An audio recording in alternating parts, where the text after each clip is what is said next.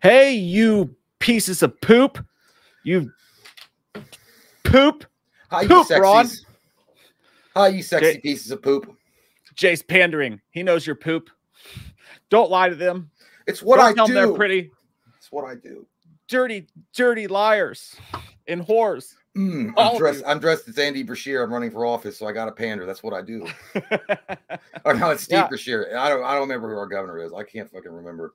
I think it's Andy. Yeah, it's Andy. I like that guy. He looks like Mr. Rogers. You know, yeah. He just seems like a nice fellow.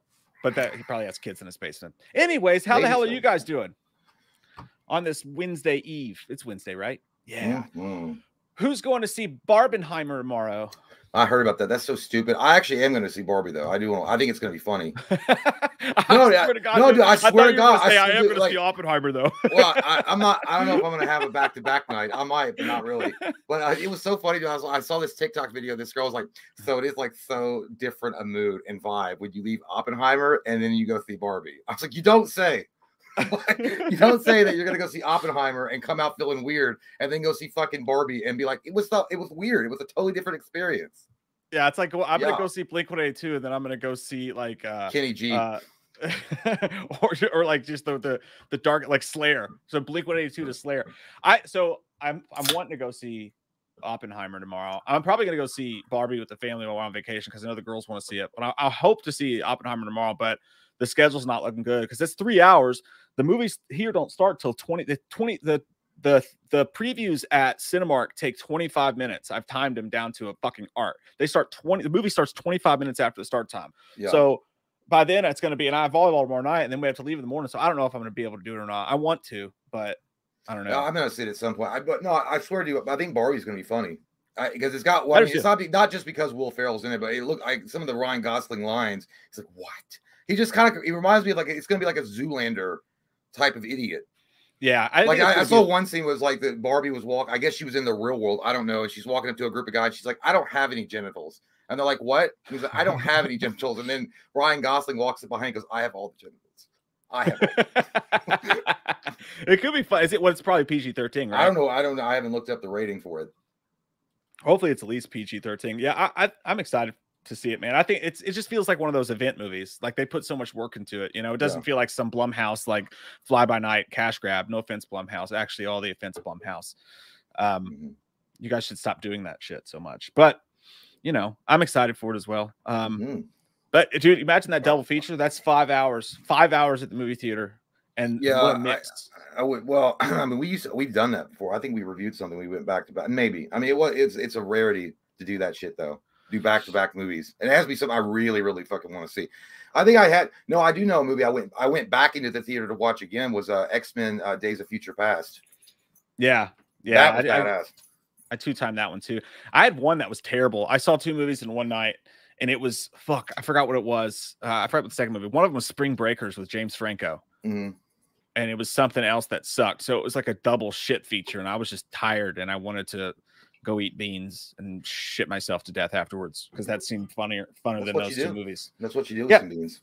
Spring Breakers is weird. It's like just watch a fucking porno, you know? I'm not there to watch James Franco put gold teeth in and pretend my computer's got so much gay. I mean, straight porn on it. It's ridiculous. I'm ready to go at a drop of a hat or a cock, whatever's into it. You forgot it. You thought it was opposite day. That's why you said that's what I said it for. Yeah. Stupid heads. It's June. It's the month after June. Anyways, tonight we're doing 80s versus 90s part 2. It's gonna be a good time in your holes in and around. It's funny because they actually had I love the 90s part 2. Yeah, I never understood the do thing either. It's weird, but I like it. You know what I hate? You know what actually gets on my fucking nerves is when Louisiana people always put like the EUGX or whatever, like the EUX after like Yucks Tigers. Like just say fucking go Tigers, not Yucks Tigers. I hate that. What the fuck are you doing? I don't know if it's Louisiana. Who's the one that did Who Dat or Who Day? Is that saying that's Cincinnati? I thought that was New Orleans. No, New Orleans does it, but so does because it's like who they say gonna bite these. It's like God, you fucking idiots can't even say a sentence correct. Who cares about your team? Who likes to say home ball Nike? Yeah, I hate the Saints. I hate them. Creasefold likes to get fingered in his creasefold. He says, "Didn't you hear a word I said? Those guys aren't dead. Get a clue. Something's out there and it's killing people. And if it's monsters, nobody gonna do a thing about it but us, except us." That's That's from Ghostbusters. I knew that one. Ghostbusters 2. That's what it was. And a half. Mm-hmm. Baby's Day Out. What the fuck is that from? I don't know. I want to. It's monsters. Nobody's going to do a thing about it except us. That sounds. Oh, is it? No, is that the Halloween Kills? No, it's not. No, it's Monster. Oh, no, Squad, it's Monster Squad. Oh, yeah. Dude, Jesus Christ. Did you hear what I said? Those guys are dead. Get a clue? Something's out there that's killing people. And if it is monsters, no one's going to do a thing about it except us. What, Eugene? Creature stole my Twinkie. I had a pube in my mouth. I had a pube in my mouth. Well, you need to tell Gary to start using Manscaped. Yeah, it's weird because it's white. It must be Thor's pube, which makes sense. Hey, you are in Kentucky. Yeah, I too love my dog. Wolf of Elm Street says, been having more stress than I can imagine. Hard to deal. You guys are a comfort for me. Unlike anything I can explain, and I appreciate it. Thank you. Hey, all right. That's cool. Thank you, man. That's a nice comment. And you guys, I would retort to the same thing for us, brother. I promise you that. I promise you that. Thank you so much, man. Courtney Reed says, Mike, can you do Mark Wahlberg about the Bible Belt? Oh God, let me try to gather myself. I'm glad I haven't had much to drink this evening. I'll step into a Sound of Freedom pile of shit. No, I'm kidding. I know that's not a. See, I already did it. I already fucked it up. So I'm taking the kids, my 7 kids, and we're going down the Bible Belt. We're driving to Florida to go to the beach, and I just see the sign that says you're going to burn in hell in eternity if you're a Democrat. And I'm like, I'm a Democrat because I live in Hollywood. I don't know what else to be, but I think actually I hung out with Mel Gibson one time, and we tried to outrun the wind together. We did a whole bag of cocaine, and then we tried to run down the track. So I guess I'm a Republican if I hung out with Mel Gibson, right? Is Mel Gibson a Republican? Is Hollywood a Republican? What is this? Am I going to hell? Who made that sign? But that really was a sign that I saw. I'm not going to lie. I saw a sign that said, everybody's going to burn in hell, or everyone can find a way not to burn in hell, even the Democrats. I was like, Jesus fucking Christ, man. Those goddamn lost Democrats. The plot. You burn in hell, you sons of bitches. That was a true story. I was riding in a hatchback with Mark Wahlberg, and that's exactly what he said when he saw that. It is weird. The Bible Belt is like one of the weirdest fucking areas or stretch of land to drive through. It really is strange. It's like yin and yang down, like on either side of the fucking highway. You got the big tit porn shops, and then you got the big churches and shit. It's crazy. Hey, Action said toothpick, Mike. Oh, okay. No, it's because I had the pube. I really got nervous for a second, Action, that I had like celery or like cilantro in my fucking teeth for a second. That's the worst. That's the worst when that happens.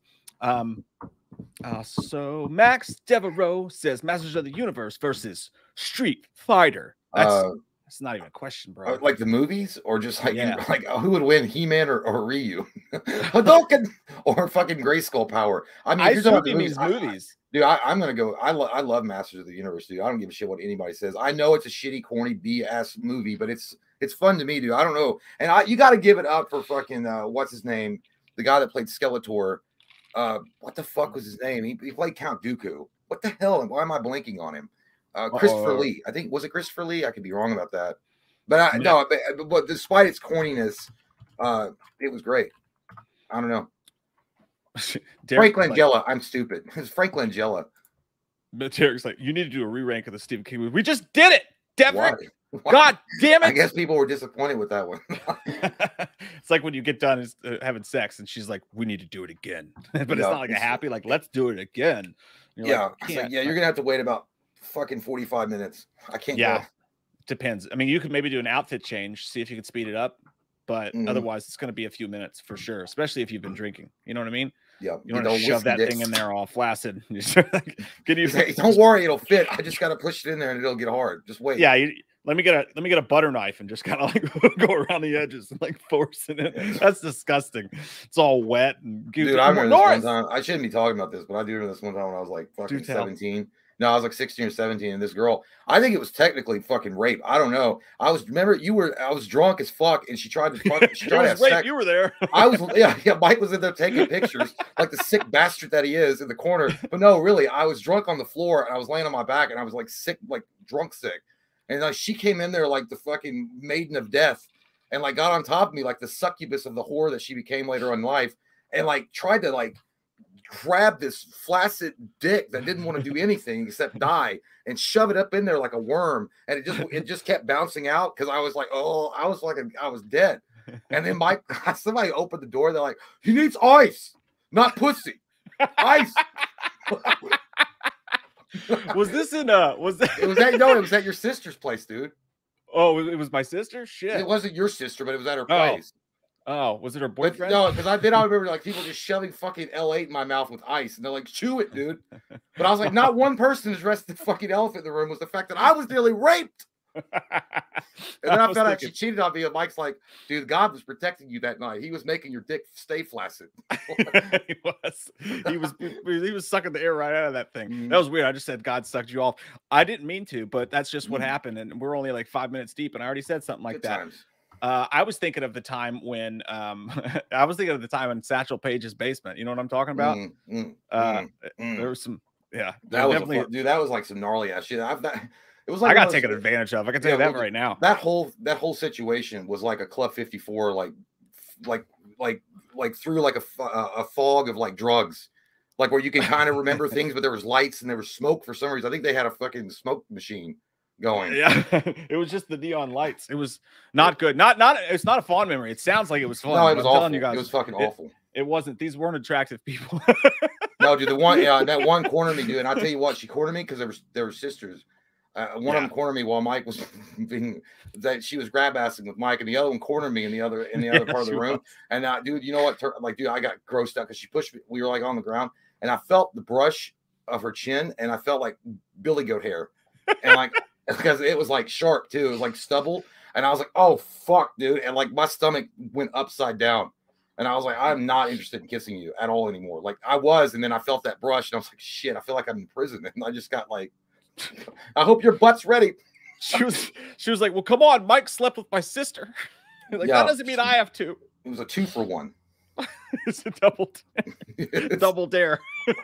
Yeah. Oh, that would have been dare. Yeah, Jesus, stupid. Stay away from alcohol when you're in your teens, kids. Don't do it.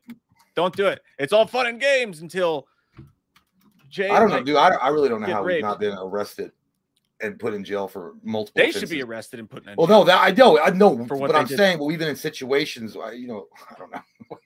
Just situations that we shouldn't have been a part of. As like a 17-year-old, when someone's like, hey, me and my sister are gonna pour this whiskey down your shirt and lick it off your belly button, you're like, what am I, fucking Nicolas Cage and leaving Las Vegas? All right, I'll do it. I don't know how to say no, because as a guy, you have to say yes, right? And I'm like, I'm not, it burns. I couldn't give, dude, I'm not lying to you. When that happened, when I was like, see, I couldn't give consent. Literally, my mouth wouldn't fucking work. All I said was, oh. And then he needs ice, not pussy.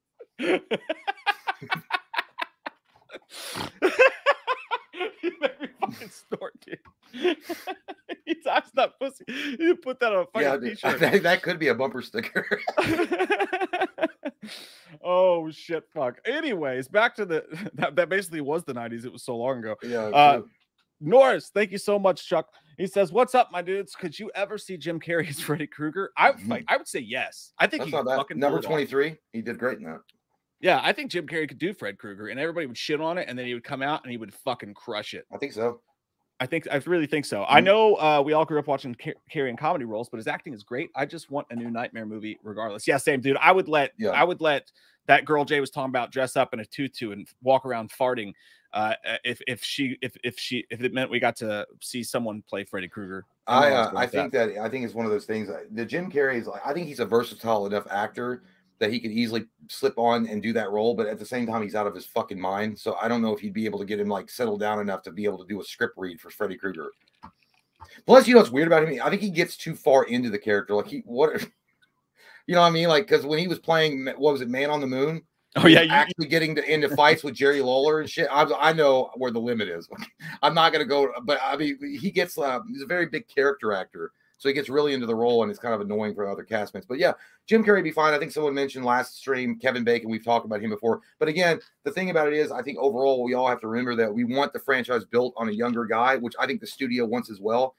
And Jim Carrey, he's up there in age too. So it's not really a good investment for a studio to put that on a new actor or an older actor and have longevity for the series. So it's got to be a younger actor. I agree with this. I think Skarsgård would be good. He already did it though, so you can't really. Well, his brother, doesn't he have like 16 of them? Yeah, there are like 12. They're like the new fucking Baldwins. There's like the Bizarro universe Baldwin. Or you could get fucking Alec Baldwin. Didn't he kill someone in real life? He's already ready for the role. It's researched and everything. That's what's called. That's alleged. No, it's alleged. Allegedly. There's either a black cock floating around in the corner of my screen, or my dog's over here and it's her tail. It is. Go away. Take your tail cock and get out of here. Go. Dude, Alec Baldwin back in the day, though, I could see him being Freddy Krueger. Like when he was doing The Shadow. His face is too thick, I feel like. And his voice is too. Yeah, he's just too. He actually back in the Shadow days, Alec Baldwin was too fucking good looking. There's no way. Yeah, so fucking handsome. Merck's movie says King's miniseries 11/22/63 for me all timer. I think you're on yesterday's stream, but I don't remember that movie. I don't know what it is. Is that James Franco was in that? I think. Did he draw a picture of a cock eating a frog? Doesn't he draw weird shit? Yeah, I don't know what that is, dude. I never watched it. With James Franco. Oh, dude! Speaking of Stephen King, because I mean, since we're all talking about that, I just watched the interview. The guy that was Lex Luthor on Smallville. What was his name? Michael Rosenbaum. Michael Rosenbaum. Yeah, pull that out. Did you see that shit? Yeah, I loved it. Movie trap. I was right there. I caught it. I caught it when you threw the baseball. I caught it. I said strike. Oh, but no, Michael Rosenbaum, Inside of You, great name for a podcast, and he's a really good interviewer. He was interviewing Michael Weber, I think that's his name, that did the Stephen King miniseries on TV, and he was asking him. It was actually really funny. He was like, "Hey, did you get any insights from Stephen King? Because I know that you hung out with Stephen King on the set when you were doing the miniseries." And he was like, "Yeah, but it was really disappointing because he said this is what happened. Stephen King was on set, and so I would read something in the book, and I'm like, oh my god, the actual author is right there, and I could go ask him. And so I'd go over to Stephen King. I'm like, hey man, what's this line mean? What's this one and that one? He was like, well, that line right there is about some wine.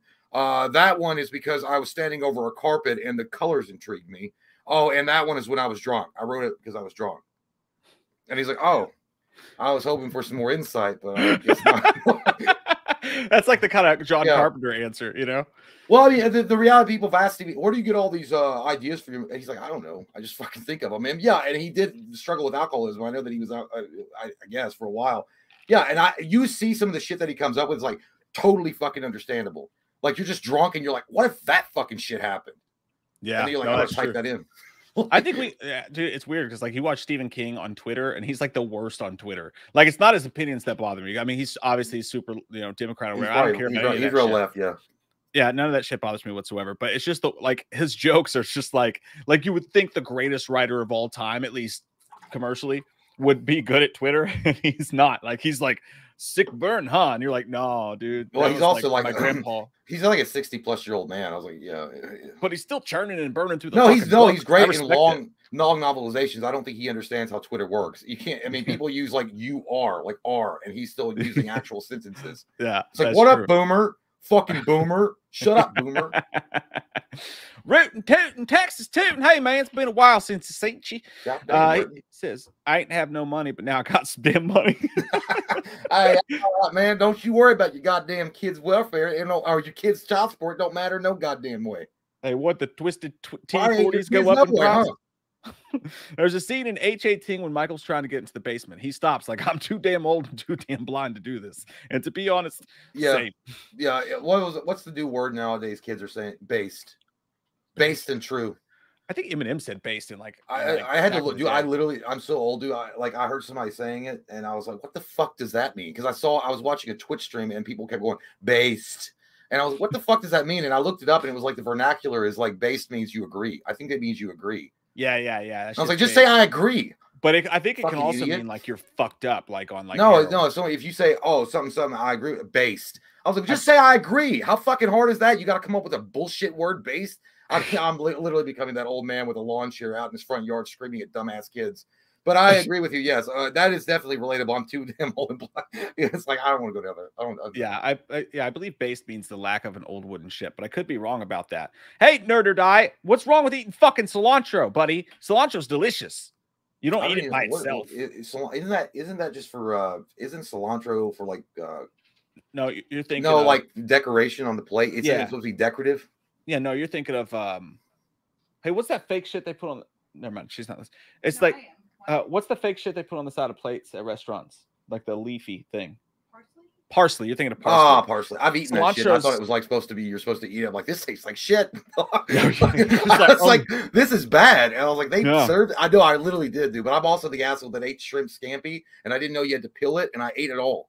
Like fucking shell and everything. Yeah, dude. Comes out of your butt all sharp and shit. I swear to God, dude, this is what happened. They brought me But I was like, oh, shrimp scampi. What's that? That sounds cool. And they brought me a separate bowl. And I was like, why'd they bring me a fucking empty bowl? There's nothing in it. I thought they'd put sauce in it. And I was sitting there eating that shit. And I didn't peel it because I didn't know you were supposed to. And I was like, damn, this shit's crunchy. And they were like, oh, is it good? I was like, yeah, it's crunchy. And then that woman came back to take my plate and it was done. And she looked at the bowl and it was empty. And she's like, where's the shells? And I was like, oh, you're supposed to peel that shit? I save them. I keep them in my purse. I got a purse full of them. See? Yeah, That's and I wasn't wild, drunk, dude. By the way. I was when I wasn't drinking, but yeah. Cilantro's good though. I'm just saying. And like, you got to mix it with other stuff, obviously. Austin says Jurassic Park / Aliens crossover, complete with xenomorph dinos, the return of Dennis Nedry as a buff action hero, and the T-Rex versus Alien Queen. I think you have smoked yourself retarded. Yeah, dude, is that going to star that fucker from 90210? Anthony, what's his name? The blonde dude that was in Sharknado.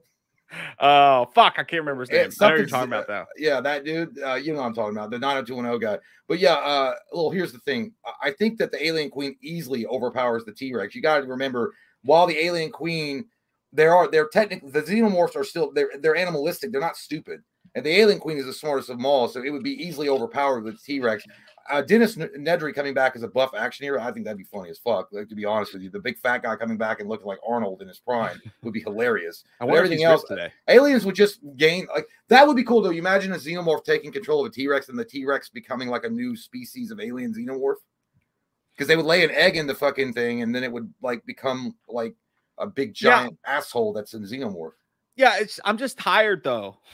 I'm tired. Like, they wore me out with that shit with Jurassic Park. Like, no, man, we're gonna mix the fucking. Like, sounds like he's getting ready to get a divorce. I'm just tired. I'm just tired though.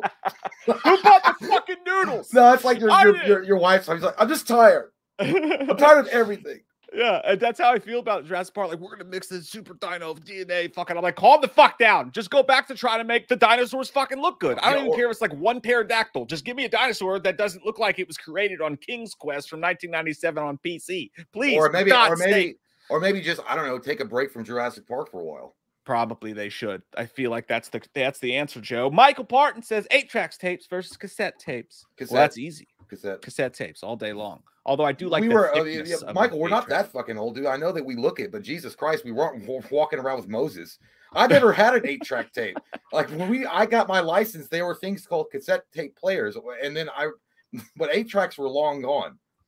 8-track was just the thing you sat around talking about with your friends, like, oh, dude, you get an 8-track? That's worth some money. You're like, yeah. And then you go to Peddler's Mall and there's like 3,000. You're like, oh, I guess they're not worth anything. I saw the invention of the CD player. I got one for Christmas when I was like 10 or 11. Yeah. And I was like, oh, shut up, bitch. Hey, you calm that fucking pussy down.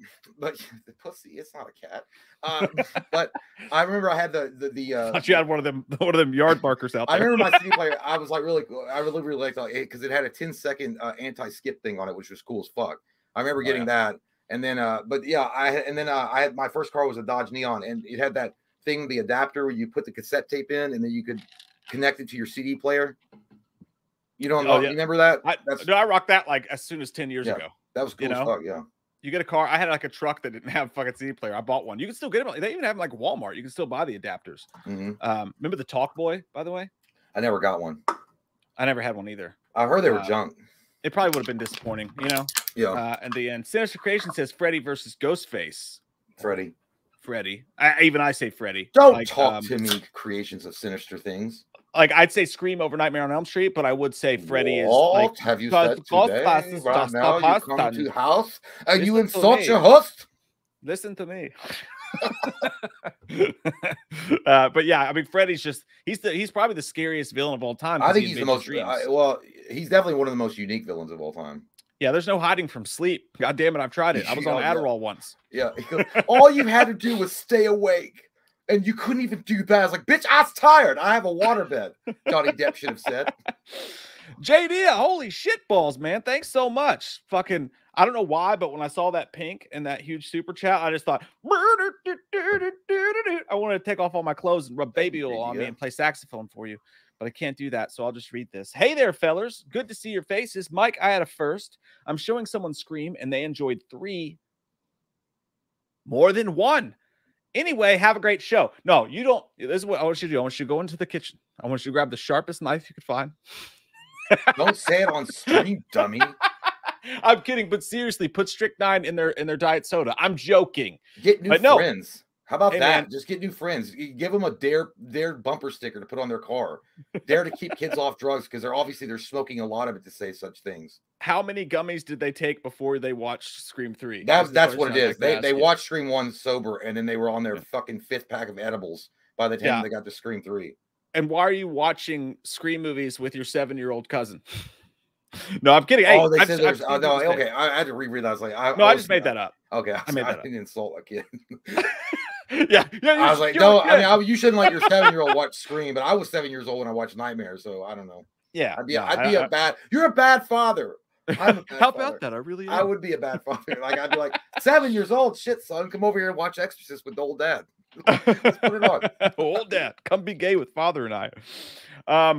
Yeah, no, JD, thank you so much, man. Hey, I've heard people say it. I think people are crazy who say they like 2 better than 1, but there's a lot of them. There's also a lot of people who think the Scream TV series is better than the movies. I've seen people comment this, man, and that to me is more blasphemous. Yeah, there's a lot of people that think that 9/11 was an inside job, but we just move on with our life. Or that country music's good. But hey, here we are. Now that don't you dare talk about Jason Aldean, you son of a bitch. Oh, did you see what Miranda Lambert did, by the way? Lambert. She's still kind of Miranda Lambert. Didn't she stop her concert because people were taking selfies? Yeah, like first off, if you play music where people sit down to listen, so automatically you're stupid. But like she's sitting there, and it's like an auditorium where everybody's sitting down. They're supposed to watch and just like clutch their pearls and watch the show. And she's singing, and I guess these 2 girls were just taking a selfie. Like they stood up, but selfied it up. In her defense, though, if she's on stage and it's a bright fucking light and it's like distracting as fuck, and you're singing a song, I guess it would be but maybe it's annoying. I don't know. I wasn't there, but maybe it was like a goddamn UFO beacon or something. If it was really bright, she was mad. She was mad because they weren't listening to the song because it sucks. Maybe it's like, hey, I was like, yeah, they were like, hey, let's wait till the shittiest song comes on that she's gonna sing and let's take a selfie really quick. Yeah, she stopped the show. She's like, I just want to say, I'm here to play some country damn music tonight.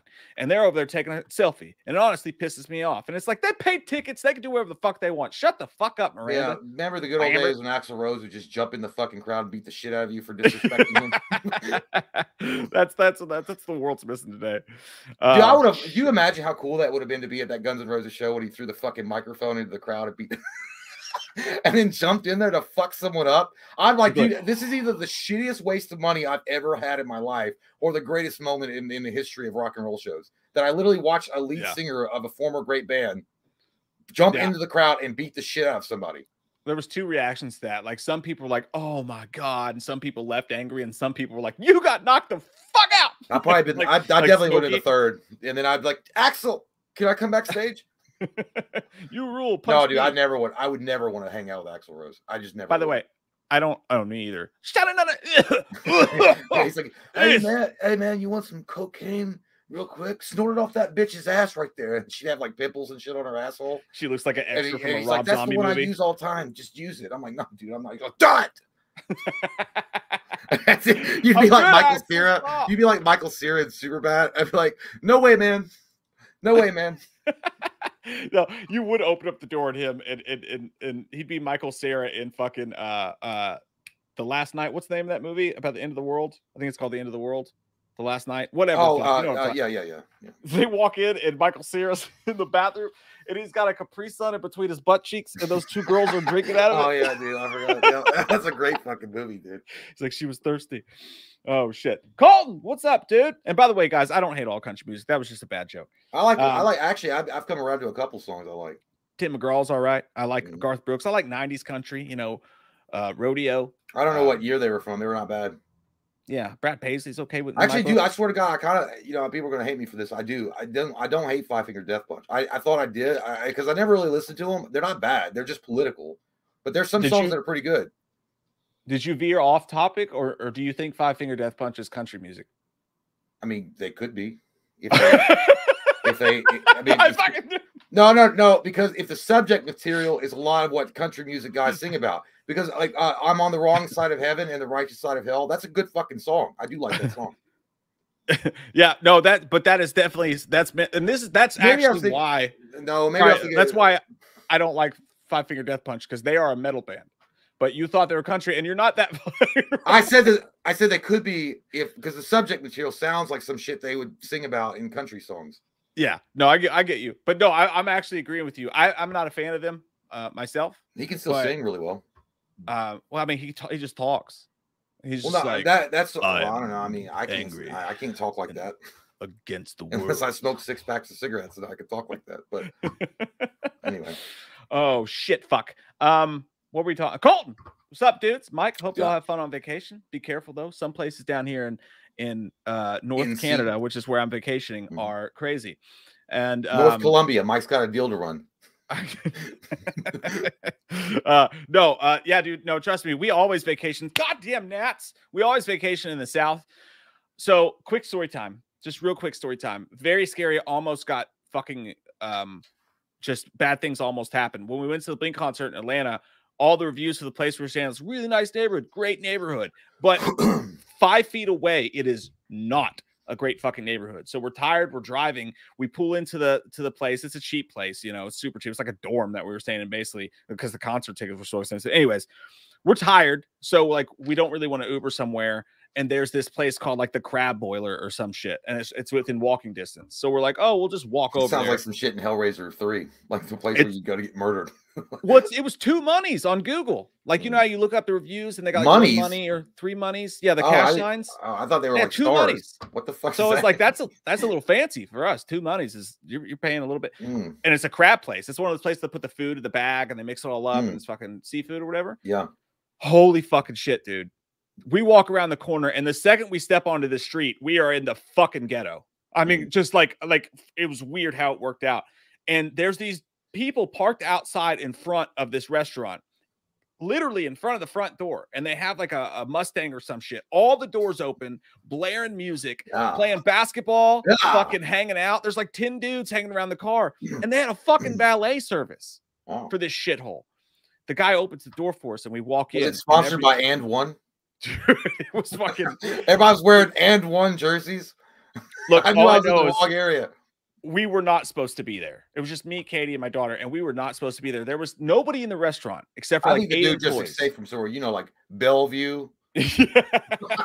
They all just stared at us. They stopped what they were doing and fucking stared at us. And I'm thinking, oh my God, what the fuck? There's no one in this restaurant. And the tables were all, they look like from a defunct Long John Silver's. They were like all bubbly and cracked and shit. The bar, no drinks. Yeah, fuck, no drinks in the bar, nothing, no draft. They were pouring soda out of cans. Dude, you were in a trap house.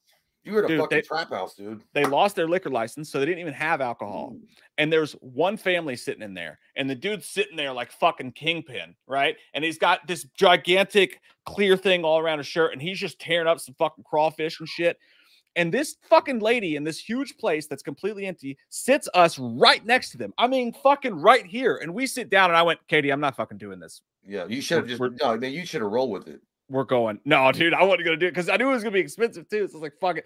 I got up and left, and the waiter coming over to me caught eyes with me as I got up to leave. And he went, like, he agreed. He was like, yeah, man, you should get the fuck out of here. You a little too white. I can see by the way you walked. I don't know if that was it or just, I think I did some research on the place, and apparently the same guy owns a really sketchy strip club like 2 blocks away. So I think the place is like more of a front than anything. But yeah, it was basically a bar that Wolverine would go to get information. But everything was white, like everything was pure white, and there was like bubble. I can't explain to you how awkward it was. But we leave, and I explained to them, I was like, "Hey, I was just wanting a place that had draft beer," and she goes, "Mm-hmm." And I was like, "All right." Yeah, so we came off like such a fucking country club white boy. I did. I just wanted to have a place that had draft beer. I know I did. Have it on a Palmer. And for some, I am right now. But you guys got to understand, this was fucking scary. Like, I have low. I would have gone to a tacos too in the fucking middle of ass crack nowhere. Dude, and fine. Well, you have a family, but the weird thing with me is like the more drunk I get, the less I give a fuck. So I walk into a place like that, but like, seems pretty normal to me. Sober. There could be a goddamn like a chalk outline of a victim that happened last week on the floor. I'm like, I don't think about art. That's probably from a horror movie. It's probably not real. Hey. That's where I get in trouble because it's like, oh, you get too drunk and then you're like, oh, I'm too comfortable, and then you're like, and then you wind up in the back of a car somewhere, and you're going to a party that you have no idea where you're going, and then you're like, where the fuck am I? Like, I didn't expect this to happen. Life's an adventure, y'all. Well, that was the thing. I was completely sober, and like I know that, like, you know, obviously it was not our demographic, but I just want to be very, very clear. I've walked in places full of extremely fucking scary redneck people and felt the exact same way and been in those shoes before. You look like us in Kentucky, gelled hair, wearing button-up shirts. You walk into a country club, it's the same. There's places like that where I've had the exact same experience. But dude, it was so bad that we walked out, stood on the corner, Katie called an Uber, and the fucking Uber was a Tesla, which is weird, comes driving down the roads, sees where we are, looks at us from the car, and cancels the fucking Uber and drives away. He probably thought you were fucking kidnapping those two innocent people that were with you. That's how bad it was. Oh, it's like this piece of shit is in the worst part of town, and he has a young child and a woman with him. He's definitely a trafficker. No way. It was fucking gnarly, dude. And I was so bad at Katie. I was like, you fucking picked that place. Dude, it's always funny how that happens with men. Like, because it really what it is we're scared and we just don't want to admit that our fucking like vaginas are leaking and we don't know what to do. So we immediately go after our fucking spouse and we're like, this is your fucking fault. I told you. I fucking told you. Dude, we could have goddamn gone to Cracker Barrel, which is in the middle of fucking town where there are lights and police. I was so fucking mad, dude. I was like, you almost literally got us like fuck. It was I'm telling you, I wish I could have worn a GoPro because everyone here would fucking agree with me. You ought to be like, that shit was gnarly. I'm not picky about shit like that. That was fucking scary. I watched a guy uploaded a video on YouTube and it was actually really interesting. I'm like, you gotta have big ass balls for that, but whatevs. It's not for me. But he like goes down like downtown Detroit. He went in downtown Chicago and he has a GoPro like going around and he just like walks around the neighborhood. I'm like, that dude is either because I don't think he shows his face. He's either the biggest, buffest motherfucker ever and no one's gonna fuck with him, or he's strapped and you can see his gun on him. But it's really interesting to see it like that. Like that's the only way I want to experience neighborhoods that I'm like, no way.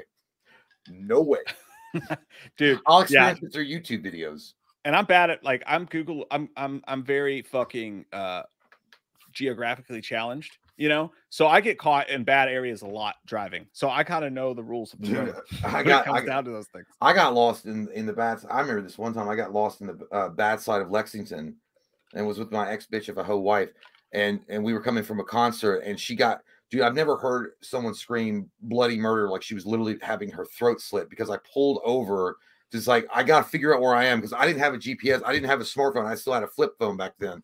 And I was like, I don't know where we are. I'm just going to stop here. And then I'm going to figure out where we got to go. And it was in a bad fucking part of town. It's like, I could hear Eminem recording his next album. And then she was like, just go! Like screaming like this. Like, holy fucking shit. It's like someone just got murdered in the car with me. And it was just coming from her. It was this Babylonian demon rising from her vagina, coming out through her mouth. And I was like, fuck. And I stepped on the gas. Stop it. You're turning me on. Yeah, it did a little bit. But I got out of there because I thought like the fucking ghosts from the fog were creeping up on the car. Like I thought people were coming to steal the car and like I don't know. And I was like we were parked at a fucking like a Leggett and Platt or something. Like it was fine and the lights were on. That's a deep cut Winchester reference, y'all. Y'all don't even know about that Leggett and Platt. Like yeah, Leggett and Platt. They make mattresses. I almost got a job there and then I quit. I went through orientation and everything. You did. You're like, hey, I think I'm getting my check for that $6.96. I got a check for the orientation, which was 4 hours. But I walked in there like, hey, so this is what you're gonna be doing.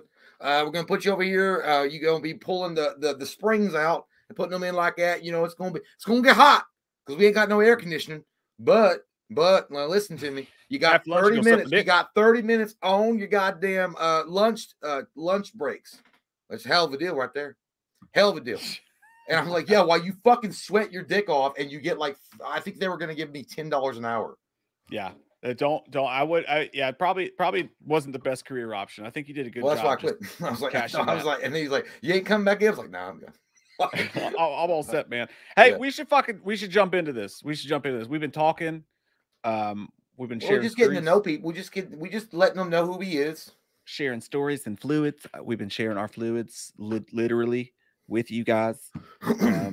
By the way, we're selling our fluids on OnlyFans for $9.99 if you want to check it out. Patreons get a 20% discount if you want to join the Patreon and check that out. All right. Okay. Well, let's do the first couple because I really do have to pee now. Oh my God, we went through the whole first hour. We didn't even start. What's wrong with us? God, we're pieces of fucking shit. I know. I blame you. That's fine. Hey, dude, that 80s one, I have that on the computer screen background. Which one?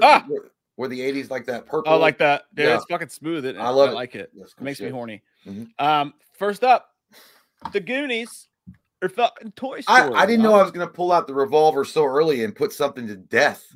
That's the Goonies. Come on. Pull out my revolver. Andy, you Goonie. I could not disagree with you more, Jay. I'm a Toy Story kid. What a bitch.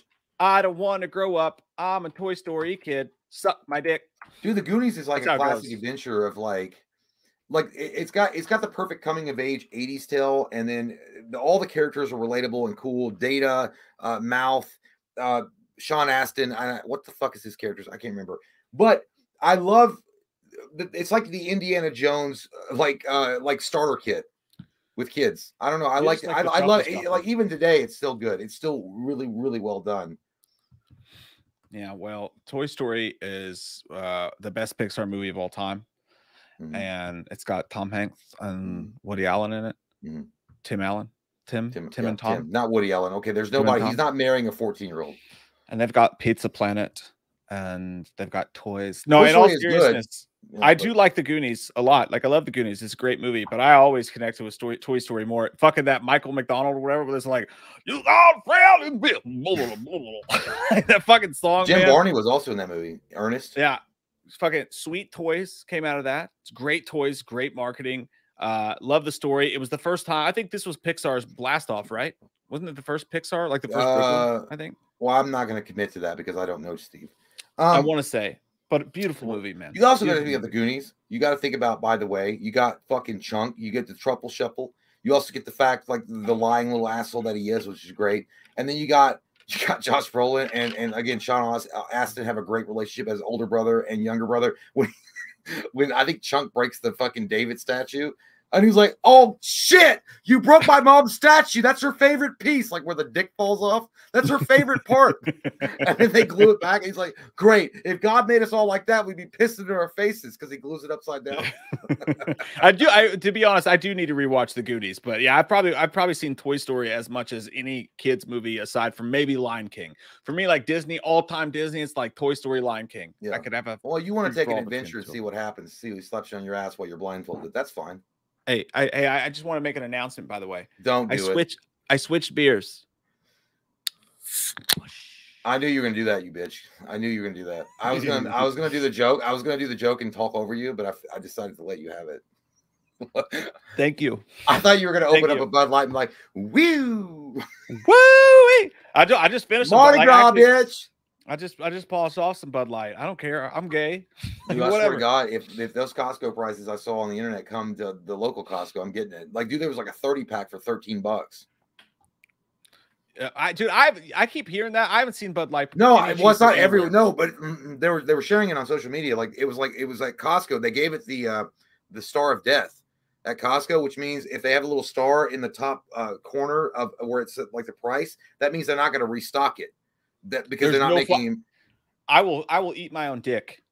Well, I mean, anyway. There's no fucking way that I'm not going to buy a 30-pack of fucking beer for $13. Are you shitting me? Yes, I will have that. Shit. I guess I'll have to burn all my Kid Rock CDs. Woe is me. Spread it on. All right. You guys agree with Jay. God damn it. 61% to 39%. Goonies wins. And the 80s takes round one. We'll do a quick round two, and then Jay can touch his pee. He's like, round two. Round two. Make it. Scoots. Boogie. Oh, that's a good one right there. That's a good one. Tight like a toiga. Killer Clowns from Outer Space. God, please, if I forget, remind me to say it out loud for the people who watch on the podcast. Killer Clowns from Outer Space from the 80s, or Jason Lives from the 90s. That's weird that Jason Lives is a 90s movie. It just doesn't feel like it's one, but I know it's total 80s. All the 80s. Jason Lives? No, it's not. Oh, no, I fucked up. God damn it. We were right, though. We were doing such a good job. And then the train wreck happened. I can make it cool again, Steven. All right? Because I knew. No, you can't. Everyone's lost confidence in you now. Fuck! I'm sorry. I vote for a lot of pressure on me. I move for a vote of no confidence in Chancellor Rome. Did you hear that squeak I got to, by the way? I actually reached the Josh Hartnett, like, so I've never got enough for you, Mom, to in H2O. Oh, yeah. Sorry, everyone. I'm going to fix it. Fuck, where'd it go? Shit. Everyone hold on. Everyone hold the fuck on. I like Killer Clowns from Outer Space's poster. It looks like Michael Jordan's hand coming out and like spinning the basketball, but even though it's a clown hand, it's Earth. I don't know. All right. Everybody look at this pin. Everyone look. Equalizer, normalizer, just a memory. Turns to fantasy. Thank you for your cooperation. Nothing went off the rails. I did everything right. And I know if you please. Yeah. Okay, well, this makes a little bit more sense. And now it changes my opinion drastically. Not really. This is actually a really tough one. I love Killer Clowns from Outer Space. I think it's a unique, awesome movie. Really stands alone as far as like what it did in the 80s. But dude, Tremors is just fucking incredible, dude. Like I have more memories of Tremors and watching that and renting it over and over again at Hollywood Video or Blockbuster than I do of Killer Clowns. To be fair, Killer Clowns is probably the more unique, sleeker movie.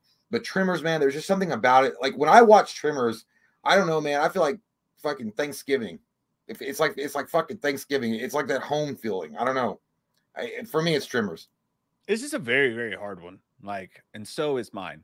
But it's a very, very hard one because, like, yeah, they have a lot of stuff in common, but they're also very different. You know what I mean? Like, childhood wise, it'd be Killer Clowns for me. Mm-hmm. But if I'm looking at these, like, I have to delete one of these from history. Fuck. Which one would I choose? Which one would I choose? I can't make a choice. There is no choice. We'll let you guys decide because I'm honestly, dude. You will have huge boobs, legs that go all the way up. When Kevin Bacon was driving to meet the earthquake girl. I always get that line confused, by the way, within True Romance when he's like, do I look like a blonde that has big tits, taste like vanilla ice cream? He's like, what? It's like, do I look like a blonde that has big tits, taste like vanilla ice cream? He's like, no. He's like, why are you trying to fuck me? I get those two confused. I was like, I think Kevin Bacon looked the coolest though when he was like when the worm went into the rock. He's like, fuck you. I just love the set. Like my favorite thing about Tremors is honestly like the opening of the movie when they show them as they're like handyman and they're like, God damn it. I love they're like Beavis and Butthead in the they're like us. They're like us if we were born in Arizona and we're as talentless as they are, and we would be like, hey, we collect trash and shit and we can fix your goddamn pops. If hey, don't be leaving. We got beer.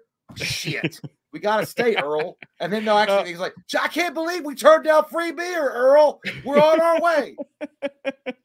Yeah, man. It does remind me of us if we were stuck in that situation for sure. But definitely if we had like a mixed story between like if Tremors was Brokeback Mountain and they ended up fucking. Yeah, sure.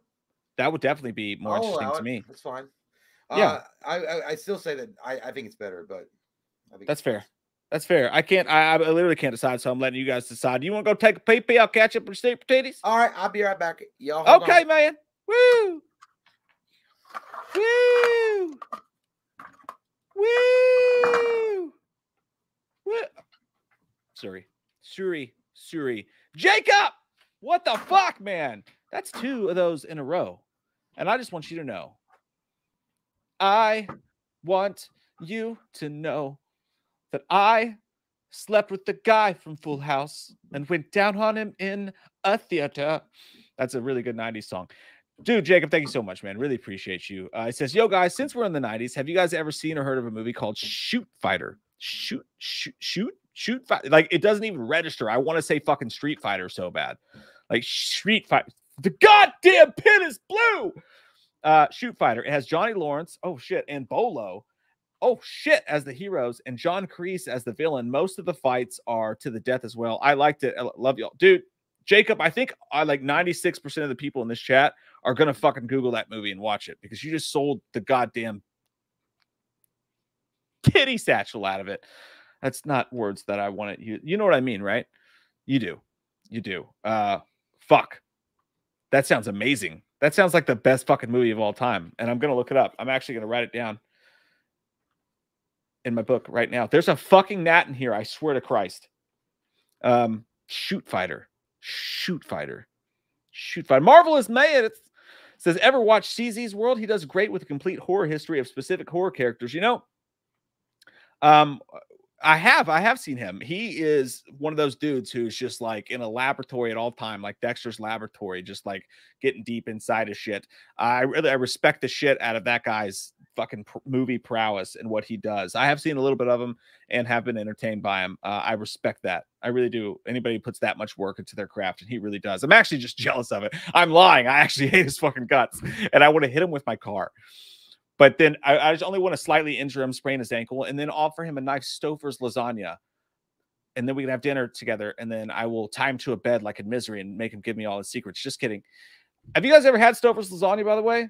Just as good as anybody else's fucking lasagna. Sorry, your mom can make from scratch. You go to fucking Azuli's Pizzeria Tavern, do whatever the fuck you want to do. Go to Fazoli's. I don't give a shit. Stouffer's, you put some fucking red pepper on that shit. You put some goddamn Parmesan on it. Stouffer's fucking like $10 goddamn slap it in the goddamn oven. It's just as good as anybody's lasagna. I just want you to know that, even though no one fucking asked. John Horside from Papa Roach says, sup guys, what would be the funniest horror universe or characters that Beavis and Butthead crossed over to? You guys have fun live streams and are funny as hell. Hey, I love you, man. Appreciate that. And I appreciate you. And I appreciate you hanging out with it. And that's a great question. You know what's weird is that I've always felt like Freddy Krueger is the ultimate crossover dude. Because everyone dreams, right? Everyone fucking dreams. The Power Rangers are teenagers. Still Freddy Krueger and the Power Rangers. I know they did with the comic book. So I will say Freddy Krueger. Fucking Beavis in bed. Beavis in bed sounds like when Butthead dies, he should really start a bed and breakfast called Beavis in Bed. That's a terrible idea. What's wrong with me? I'm glad I'm going on vacation soon. What I'm saying is this. Nightmare on Elm Street, Freddy Krueger popping into Beavis and Butthead's world. Like they pass out watching MTV videos and eating nachos on the couch. And then they wake up and you use that same Mike Judge animation and it's Freddy just doing crazy shit to them. That's what I'm going to say.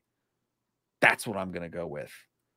Yeah. Merck's Movies, 11/22/63 is about a man who discovers a door to the year Kennedy was killed and has the possibility to prevent the assassination. Best King miniseries. There's no fucking way, Merck's. There's no way that James Franco in that fucking time travel story is better than It or better than The Stand, which wasn't that fucking great, or better than the other good Stephen King miniseries that I can't think about right now. But I don't believe you, but thank you. Jay Scott says, sup, gays? I'll have you know. I suck.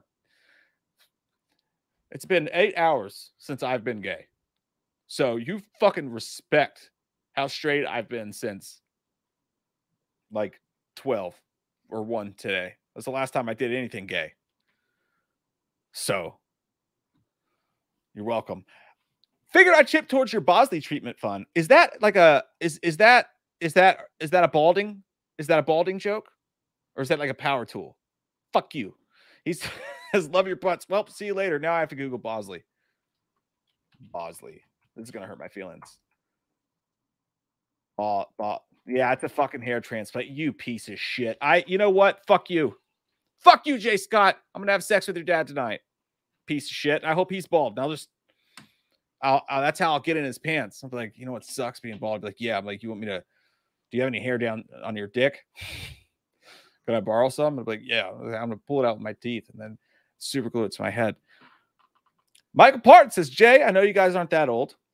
I just meant they still sell 8 tapes in record stores and other places, but I do prefer cassettes too. Actually, I didn't know that, dude. The only place I've seen 8 tracks at is like a flea markets and shit like that. Because all I know about 8 tracks is that like we all used to think they were so valuable, and it turns out they're not. Because every peddler's mall has like 12 of them. Yeah, you know. Yeah, I know. You don't know.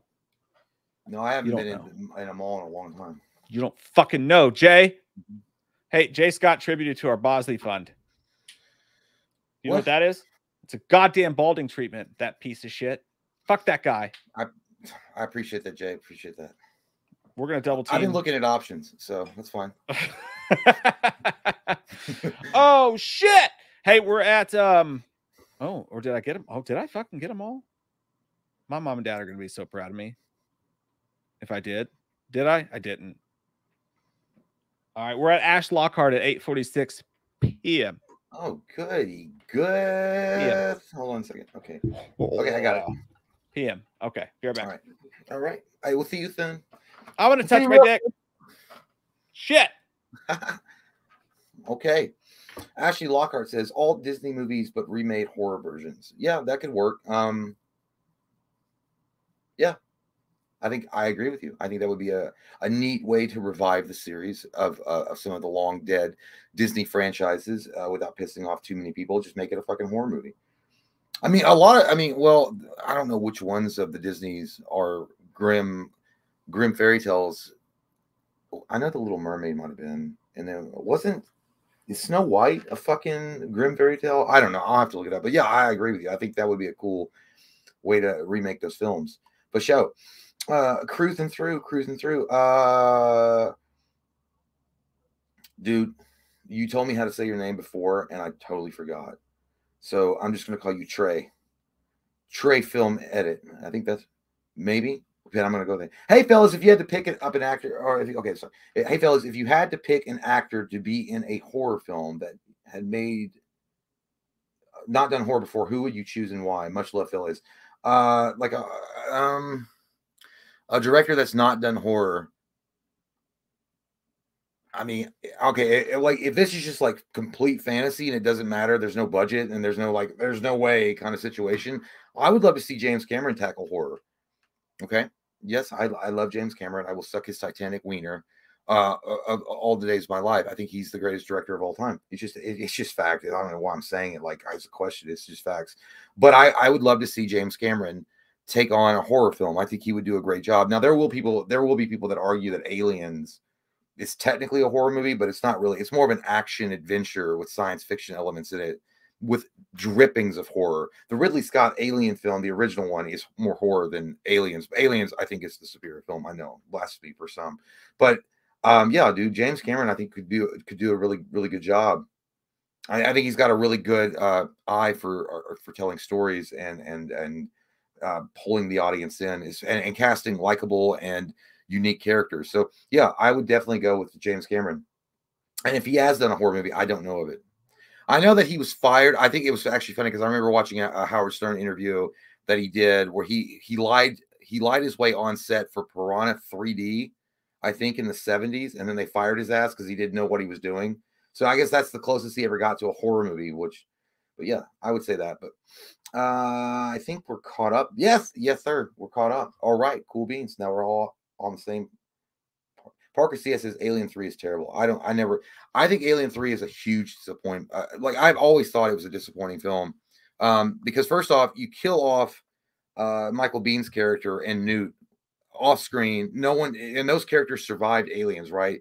You didn't even give them the goddamn courtesy to fucking kill them on screen or something. You just kill them off screen. And then she has a shaved head. She's G.I. Jane before G.I. Jane. And then, I feel like it was a lazy type of ending to Sigourney Weaver's Ripley story arc, my opinion. I never liked Alien 3. I mean, there's elements of it that I thought were cool, but then ultimately I was like, this is just lazy ass storytelling. Because you come off with such a huge hit, right, with Aliens, and everybody was like, oh man, it's going to be amazing with Alien 3 with what happens to Ripley and Newt and what the fuck was his name? Anyway, Michael Bihn's character, and then nothing. And then she's like, oh, well, they died. They died in the fucking space pod. I'm like, what? Yeah, they're dead. Oh, shit. Okay, well, I guess I'm on my own. I'll shave my head because I don't want to get lice, is what Sigourney Weaver said. BA, thank you so much, says, does Loomis have any thoughts on Danielle Harris's Instagram post where she showed her return in the Halloween sequel, if you saw it? I haven't seen it. But I will say this. Listen to me. Danielle Harris, a.k.a. Jamie. Okay? You don't know shit about cookie women. You didn't help me when I asked you to help me track down Michael. You wanted to play this game. You wanted to do, oh, he's my uncle. I want to go be friends with him and maybe have a goddamn life, start over. Like you goddamn Family Matters or some shit. You wanted to have some kind of goddamn Full House moment. And you lied. You protected that asshole. No, you're not going to be in no sequel, okay? You're going to stay dead because you're useless. Shut up. Dead. No more. She protected the asshole, okay? No. I think that's what Dr. Loomis would say. Joey Henderson, thank you so much, sir. Says, off topic from a horror, but do you think the writer's strike will cause Superman Legacy to get canceled like it did with Justice League Mortal? I hope not. I know that they've had some setbacks because of it. I know that the Deadpool 3 is on stall because of the writer's strike, and it looks so cool. I've seen some of the leaked images. I don't even know if they're leaked images, but the images of Wolverine in his yellow suit walking alongside Deadpool with his new updated look. And I was like, oh, man, that's going to be fucking sick. It's going to be crazy cool. And now that the writer's strike has happened and the Actors Guild is going along with the writer's strike, which is fine. I get it. But, yeah, and now that movie is stalled. Man, I don't know. I think it's going to have a big effect on a lot of these movies, and that really does suck. But by the way, I did see the Superman Legacy actor they chose, like it is like fucking Henry Cavill light. Like the dude, and I don't know who he is. Like if you look up who James Gunn has cast as Superman, he's a good looking dude, definitely. He has the build to be Superman, but there's a very big similarity. Well, not a huge similarity, but there is like parts of his face that look like Henry Cavill, but like Henry Cavill light. I'm like, why do you just keep fucking Henry Cavill, James Gunn? You're a smart fucking dude. You have spiked hair and you're older, but you're still cool and hip. Why the fuck wouldn't you keep Henry Cavill instead of casting, the goddamn Wish.com version of Henry Cavill? Anyway, we don't know. But as far as it having an effect on Superman Legacy, I think it will, Joey. Unfortunately, I do think it will. Michael Parton say Jay is more sexy than Dr. Loomis. I appreciate that. Thank you, Michael. I really do appreciate that. I mean, and even though that Loomis is an older balding, which I am too, I guess as well, psychopath. But I will take what I can get. Chad Joy says Henry equals Superman. Yeah, dude, come on, like absolutely. I mean, there's nobody in their right fucking mind that is sober or lacks or at least has a functioning brain that would tell you that Superman, aka Henry Cavill, wasn't the perfect choice. Yes, creative differences aside, Warner Brothers Studios, like they may have their problems with Snyder, but you can look at Cavill, dude, a passionate dude, a fucking nerd at heart. That was the best, good-looking, the best-looking dude I've ever seen in my life, in real life. Playing Superman, it's a home run hit, and then you get rid of him.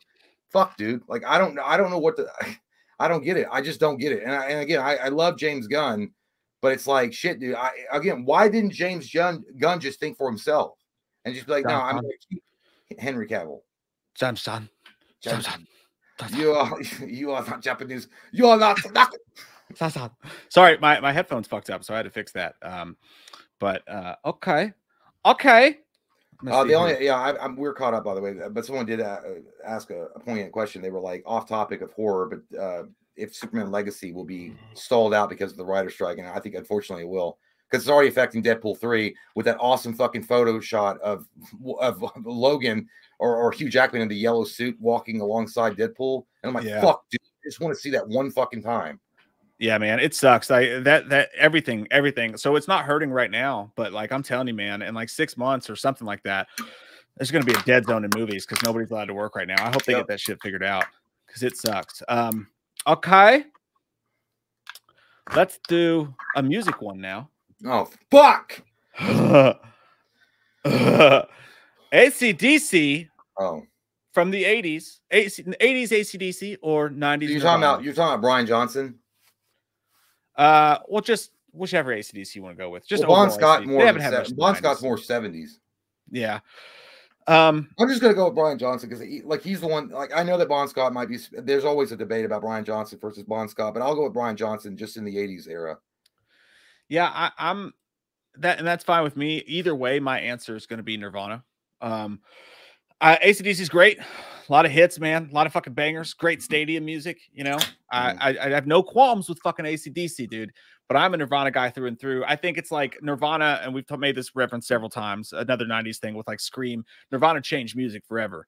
Like AC/DC, nobody sounds like AC/DC. Nobody does it like AC/DC, but they never really created their own genre. Like Nirvana, and I'm not saying they created grunge, but they definitely were the band that was the face of it. You know, it's weird, dude. I worked with a guy when I was at CVS, and we would talk about Nirvana, and he was like, people always say Nirvana. He goes, it's Pearl Jam, not Nirvana. That started the revolution, not Nirvana.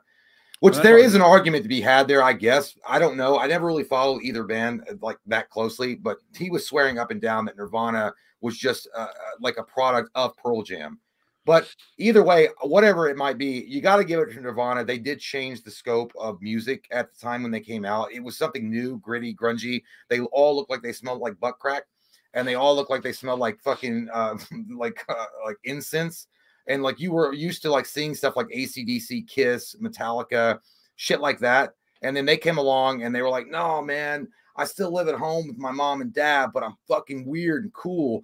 And they took like that Jim Morrison kind of vibe, and then they put their own spin on music. So it would be Nirvana for me as well. I think Nirvana, like, well, I would give it the same kind of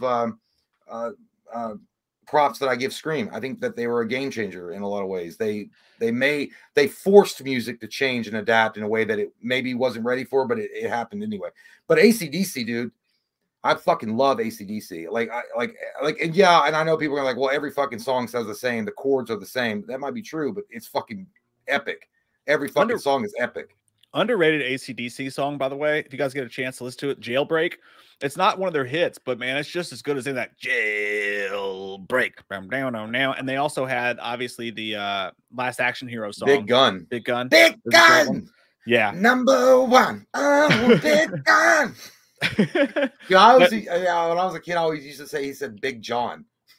I was like, no, they're saying Big John. Number Big John. I always thought Dirty Deeds Done Dirt Cheap was Dirty Deeds and the Thunder Chief. Well, like I always thought it was.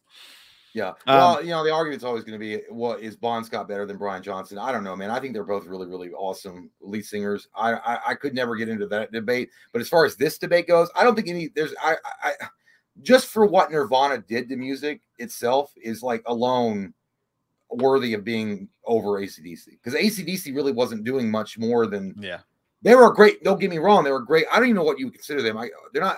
Are they a metal band? I don't even know. I don't think they're metal.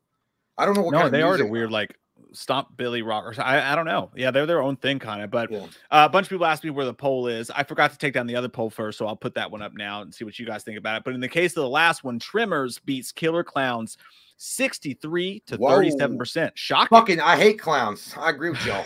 I hate clowns, man. Yeah. Clowns suck, so that bro. one wins that one. I'll put this poll up in there right now. You guys, you're right, I do have pre-vacation brain. Hey, we're gonna miss you guys over the next like 2 days. It's gonna be a while, man, before we get back to all of us get back together and start talking about things and how our life sucks lately. Yeah. I mean how great our lives are. What am I talking about? That poll's up there for you guys right now. In the meantime, we will take a look at. Okay, I got a big one for you. I got a big fat one for you. This is gonna blow your fucking mind. Open your mouth. Dude. Oh, I mean, get ready for it. If I give you the funk, you go. Oh, dude, you combined all this shit. Like, oh my god, dude. I don't know. So I don't know about that. I don't know about that because I don't like that. I don't like this choice.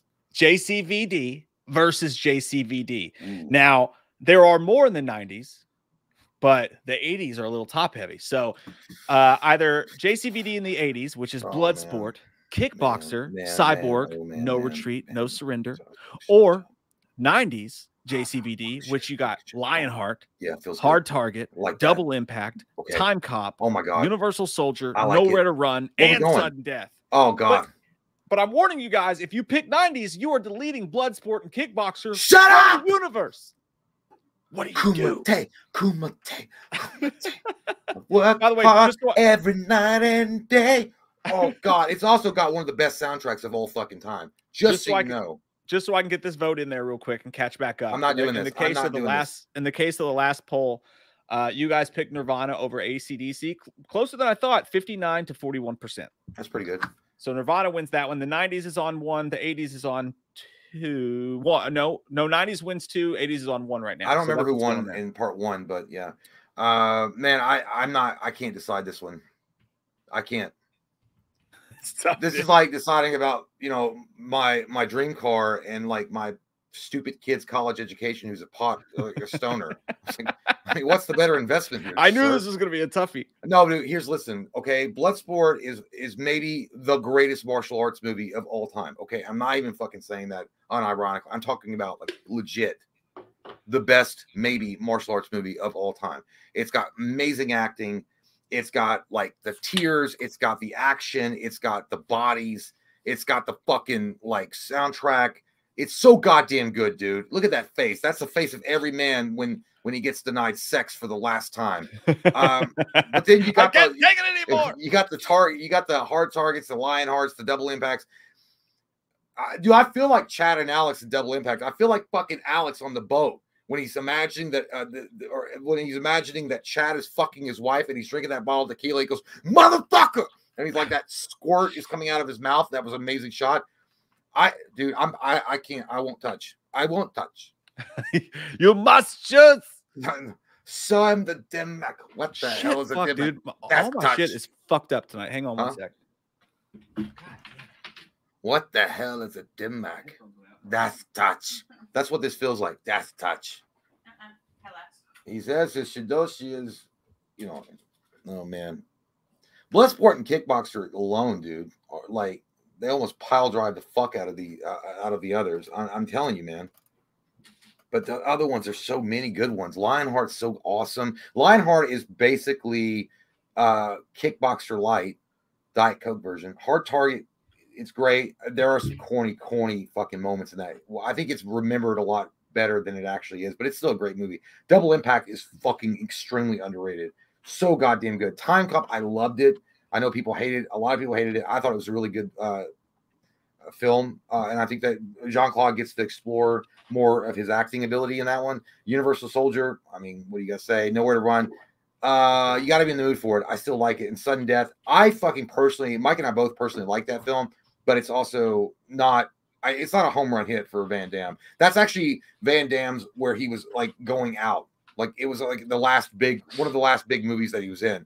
Cyborg sucked. I never liked Cyborg. By the way, it was one of those movies they recycled. What was it, like either it was RoboCop suits or Batman suits or something for that movie. It wasn't even like they had all this extra shit. They're like, oh, we'll just make a fucking movie out of it and write some really quick bullshit and put Van Damme in it. No Retreat, I don't remember. But Bloodsport and Kickboxer itself, I mean, dude, those are fucking heavy hitters right there. Like they almost just demolished the 90s, in my opinion. The problem is that I would argue Lionheart is almost as good. It touches the tip of what Bloodsport and Kickboxer. You dare? It's almost as good. Lionheart. It's Lionheart, right? So like it's like they're almost the same movie, like all three of them. I'm not disrespecting them, but they all have the same quality. I felt a chilly stab in my back. I thought it was just the air conditioning, and I realized it was a fucking icicle that Mike just put there. But here's what I'm saying: like, if you don't have Bloodsport and Kickboxer, you still do have Lionheart, and also Hard Target, Double Impacts. Time Cop's fine. I love it, but it could go either way. Universal Soldier's fucking amazing. Nowhere to Run. You could lose, but I still love it. I also love Sudden Death. I fucking don't know what to say. I honestly can't choose either. I gotta go 80s. I have to. I can't leave Bloodsport behind, dude. You can't. You could literally watch Bloodsport any time of the year, multiple times but see, if you look at the 90s, you have to be in the mood to watch Hard Target, in my opinion. You have to be in the mood. That. I could watch Hard Target Monday, Tuesday, but Time Friday, Cop, you have to be in the mood. In my opinion, Universal Soldier, I think you have to be in the mood to watch it. Nowhere to Run it's a good movie, but do tell it's not that great. And Sudden Death, that is a very specific taste of film that it doesn't work for everybody. It just doesn't. I would agree that Lionheart and Double Impact are year-round types of movies that you can watch, no problem. But Bloodsport and Kickboxer, dude, it's like it transcends in a way that I Also, can't. I'm gonna go with 80s.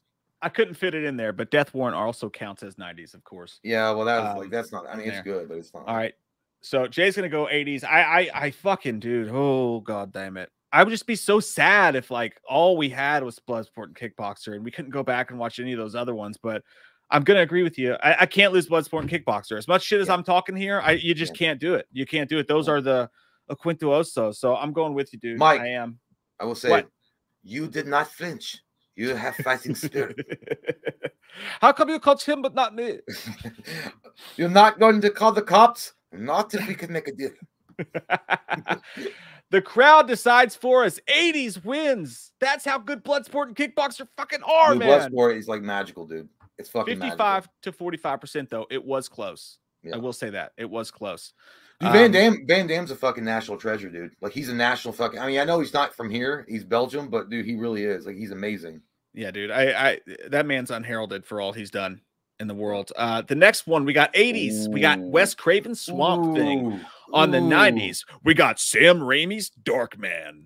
I love, dude, Darkman is such an unheralded, like, in my opinion, unheralded. I don't think not enough people talk about this Raimi classic because they're focused on Evil Dead or Spider-Man, which, you know, granted, I understand why, but dude, Darkman with Liam Neeson, insanely good. He was the first. I remember watching this movie, and I'm like, dude, he's like an anti-hero for sure. Like he's like the Punisher, but just smarter. Like he's not like, you know, naked in the sewer with his butt crack being exposed to all the elements of the sewer water. Like he's actually smart, and he actually and like the fact that he uses the masks to get around and only lasts for a while. But then you have something like Swamp Thing, dude. And I remember I never watched Swamp Thing. I never rented Swamp Thing. I think the first time I was ever exposed to it was when it was on TV. I think I watched it on TV and they had edited it. Like, obviously there was like some violence in it, but I liked it a lot. I never read the Swamp Thing comic books when I was growing up. But Swamp Thing is fucking awesome too. And Swamp Thing is also a very, they're both very the same. They're tortured existence of these men that are trapped in these impossible situations, trapped in the skins of monsters, and they have to overcome their baser instincts and be the hero that no one asked for, but we all deserve. That reminds me of John Wick. He's like, let's overcome our baser instincts. Let's not resort to our baser instincts. And he hangs up the phone. Dude, I got to be honest with you. I'm leaning more towards Darkman just because I can remember it more fondly growing up and renting and watching over and over again and being entertained by it. But Swamp Thing, dude, there's a lot of folk out there that are like, that will hit for a lot of people. Yeah, I do love. I love Swamp Thing, Wes Craven's Swamp Thing. I thought it was made like everything Wes Craven does.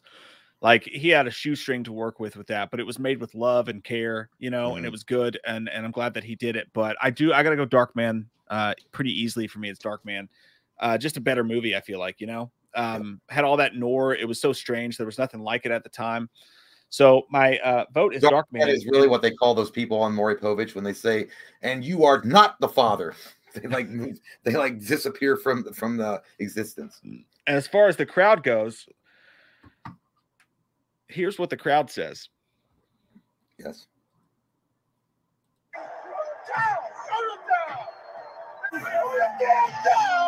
Dad. The crowd says throw cow.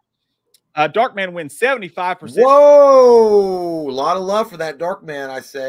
I say a lot of love for that Darkman, but not so much for the Swamp Thing.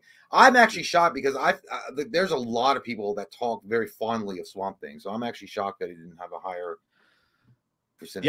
Yeah, I thought it'd be a little bit closer myself, but you guys like what you like, and you do who you do, and I wish you do me on a table of food. You ever seen those like sushi women? Like they get like Kanye West. That sounds like an episode from Real Sex. Have you ever seen that episode where the girl was laying out on a table like a buffet and they were like fucking like eating the cherries off her vagina? That's what I was talking about. Like Kanye just did that like a couple months ago. Like he had a birthday party and had all these naked chicks with like sushi on their nipples and shit. I'm like, that's just fucking stupid. Wait, like just this strawberry smells like chlamydia. Must be new. Just go to Coyote Ugly. You know, they'll let you fucking, I don't know. Dumb. Stupid. Yeah, really idiots. Dumb. God, you're also dumb. All right, so sorry, I got off track. I had to go to that. Let's go over here. Random pick, Chuki. I'm throwing Trimmers in there again. Yes, I am. because that's where I got confused. What do you do? You cannot do this twice. Pumpkinhead for the 80s or Trimmers. Why are you doing it twice? For the 90s. I didn't mean to. Things got fucked up. I fucked up. So it's in there twice. But well, it's Pumpkinhead. Oh, I mean, and listen, and for all the reasons why Trimmers is awesome, Pumpkinhead itself as a unique horror movie, created and directed by the great Sten Winston Clutch. And also Lance Henriksen, his humanity that he brings to the main role, the reason for his revenge, which anybody could understand, but then his ultimate understanding of what he's doing is awful and wrong and evil. The makeup design, the creature design, the very, like, dude, this movie, and I think I've said this before, it is 100%. It feels like a Grimm's fairy tale come to life. It is such a unique, amazing movie. Pumpkinhead is. There's really been no other movie like it, to be honest. Like in the sphere of horror, it's not the most unique thing ever. Don't get me wrong; it's not a Freddy Krueger or a Pinhead, but it is a very unique telling of a story that comes across as a dark fairy tale more than anything else. And I think it works, and it's timeless. And dude, for me, Pumpkinhead will always reign supreme as a go-to horror movie if I ever watch it in October. It's Pumpkinhead. I'm gonna agree, Jay. I'm gonna agree. Pumpkinhead's, it hurts. It hurts to take away the comedy and the fun, loving, good times that were Trimmers. You know, it hurts to do that. It hurts me deeply. But like Pumpkinhead is just, it's too special. It's just too special. That fucking, like you said, the Stan Winston, the goddamn creation of that monster, man. It's so scary. It's so fucked up. The great acting of Lance Henriksen. Trimmers, I feel like, could be recreated. You know, like I feel like you could recreate Trimmers. It'd be tough, but I don't think anybody could recreate Pumpkinhead. It was a fucking certain thing that just could not ever be recreated.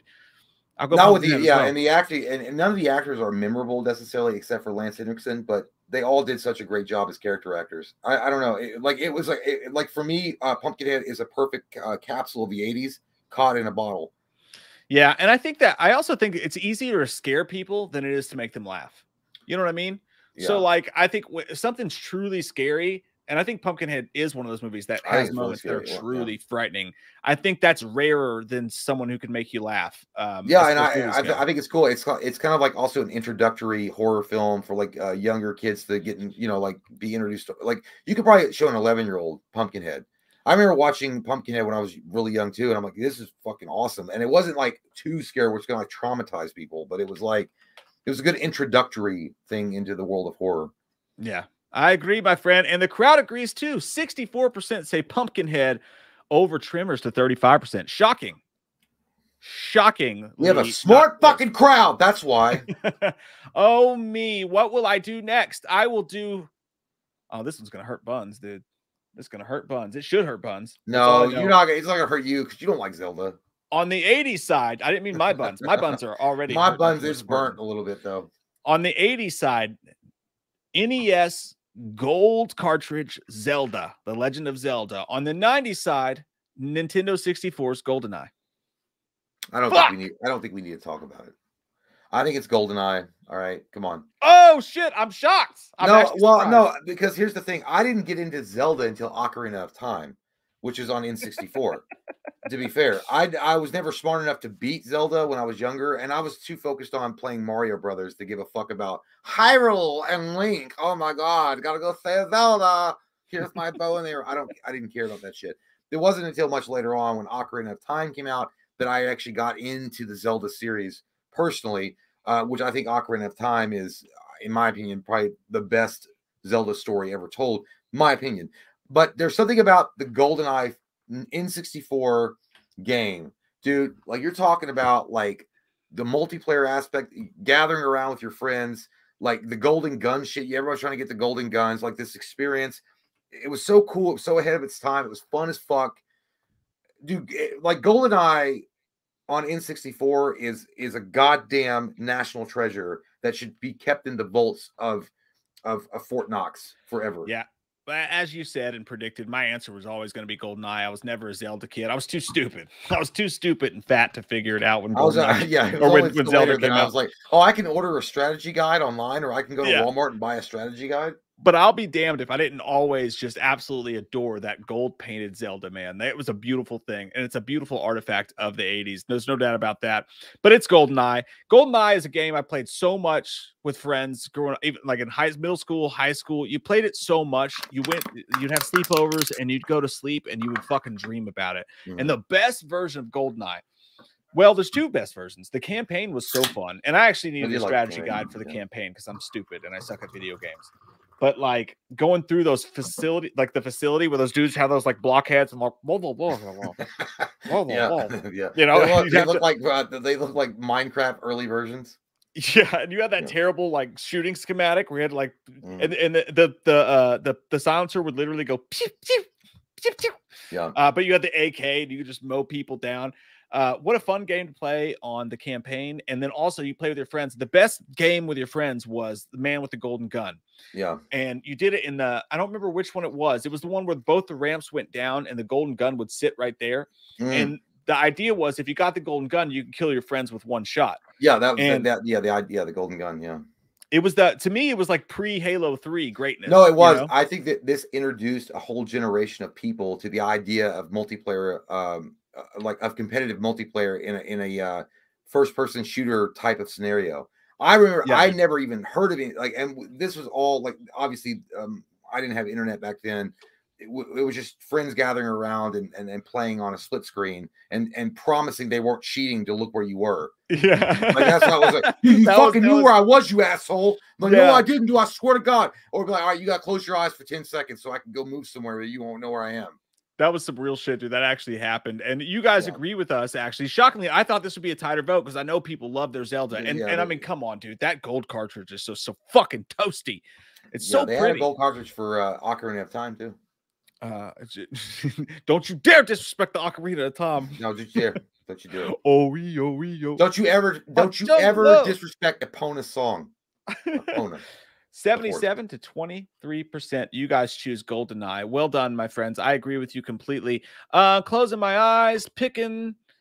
We did that one. That's the one I fucked up. Let's do this one. Let's go to games or toys for a second. How about in the 1980s, the real Ghostbusters Ecto-1 van toy versus in the 90s, the Power Rangers both sex. Holy shit package Megazord. Ecto-1 versus Megazord toy wise. Tell me all your thoughts on God. It's the Ecto-1. I remember the Ecto-1 from Kenner, the Ghostbusters Ecto-1 was so fucking cool, man. It was so unique. It was so different. Not different, but it was just cool to have a piece of one of my favorite movies of all time, even though it wasn't technically licensed by the actual film itself, because for whatever reason they couldn't do that. But to have the Ecto-1, you could drive around, you could put Peter, Winston, Egon, and Ray in it, and you could chase ghosts and stuff. The accessories that it came with, it was really cool, dude. It was like, as a kid watching Ghostbusters in '84, and then Ghostbusters 2 later on, and you're like, man, I would love to have the car. You know, of course it didn't make lights, and it didn't have lights or sounds or anything like that. But dude, it was so fucking neat. It was just so cool to have a piece of one of the best movies of all times in your hands. And the Megazord, it was cool as fuck, but I never really cared that. Like Power Rangers, I always thought was going to be a trend, and it was going to kind of be over. And to be fair,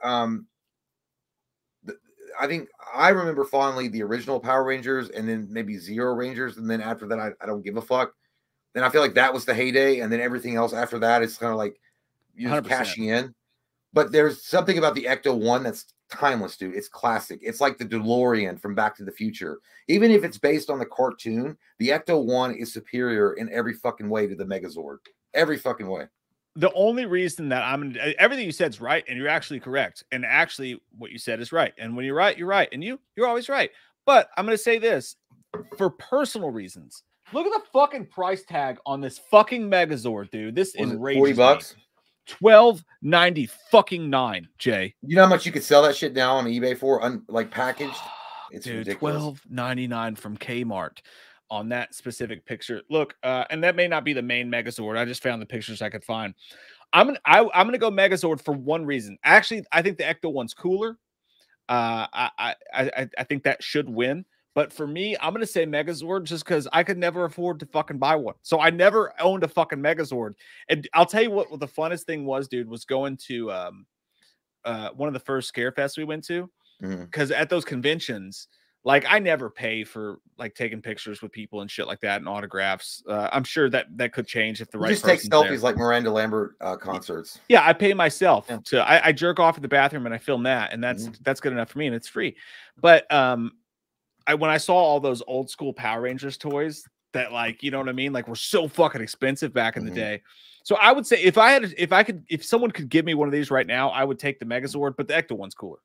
It is cooler. I have a Megazord.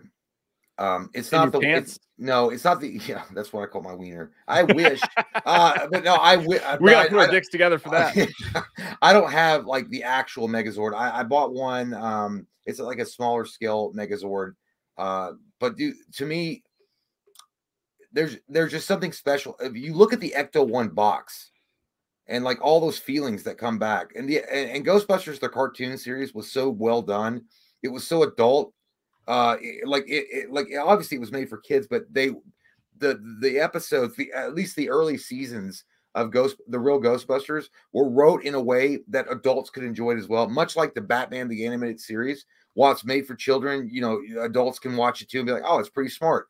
But there's something about that Ecto 1, man. Like, just looking at the box, it brings back so many great fucking memories for me. I love it. The color looks awesome. Like, and it has all this. You could put it in the fucking firehouse, the Ghostbusters firehouse, if you got the firehouse. Yeah, it's definitely the best one. It's the best one. It's so smooth, dude. One of my favorite memories is actually my grandma taking us to a flea market, and I somehow lucked upon, you see the figure, like the Egon and the Winston and like the figures. Do you remember the figures? They look like they're wearing nurses outfits because they were like that weird blue.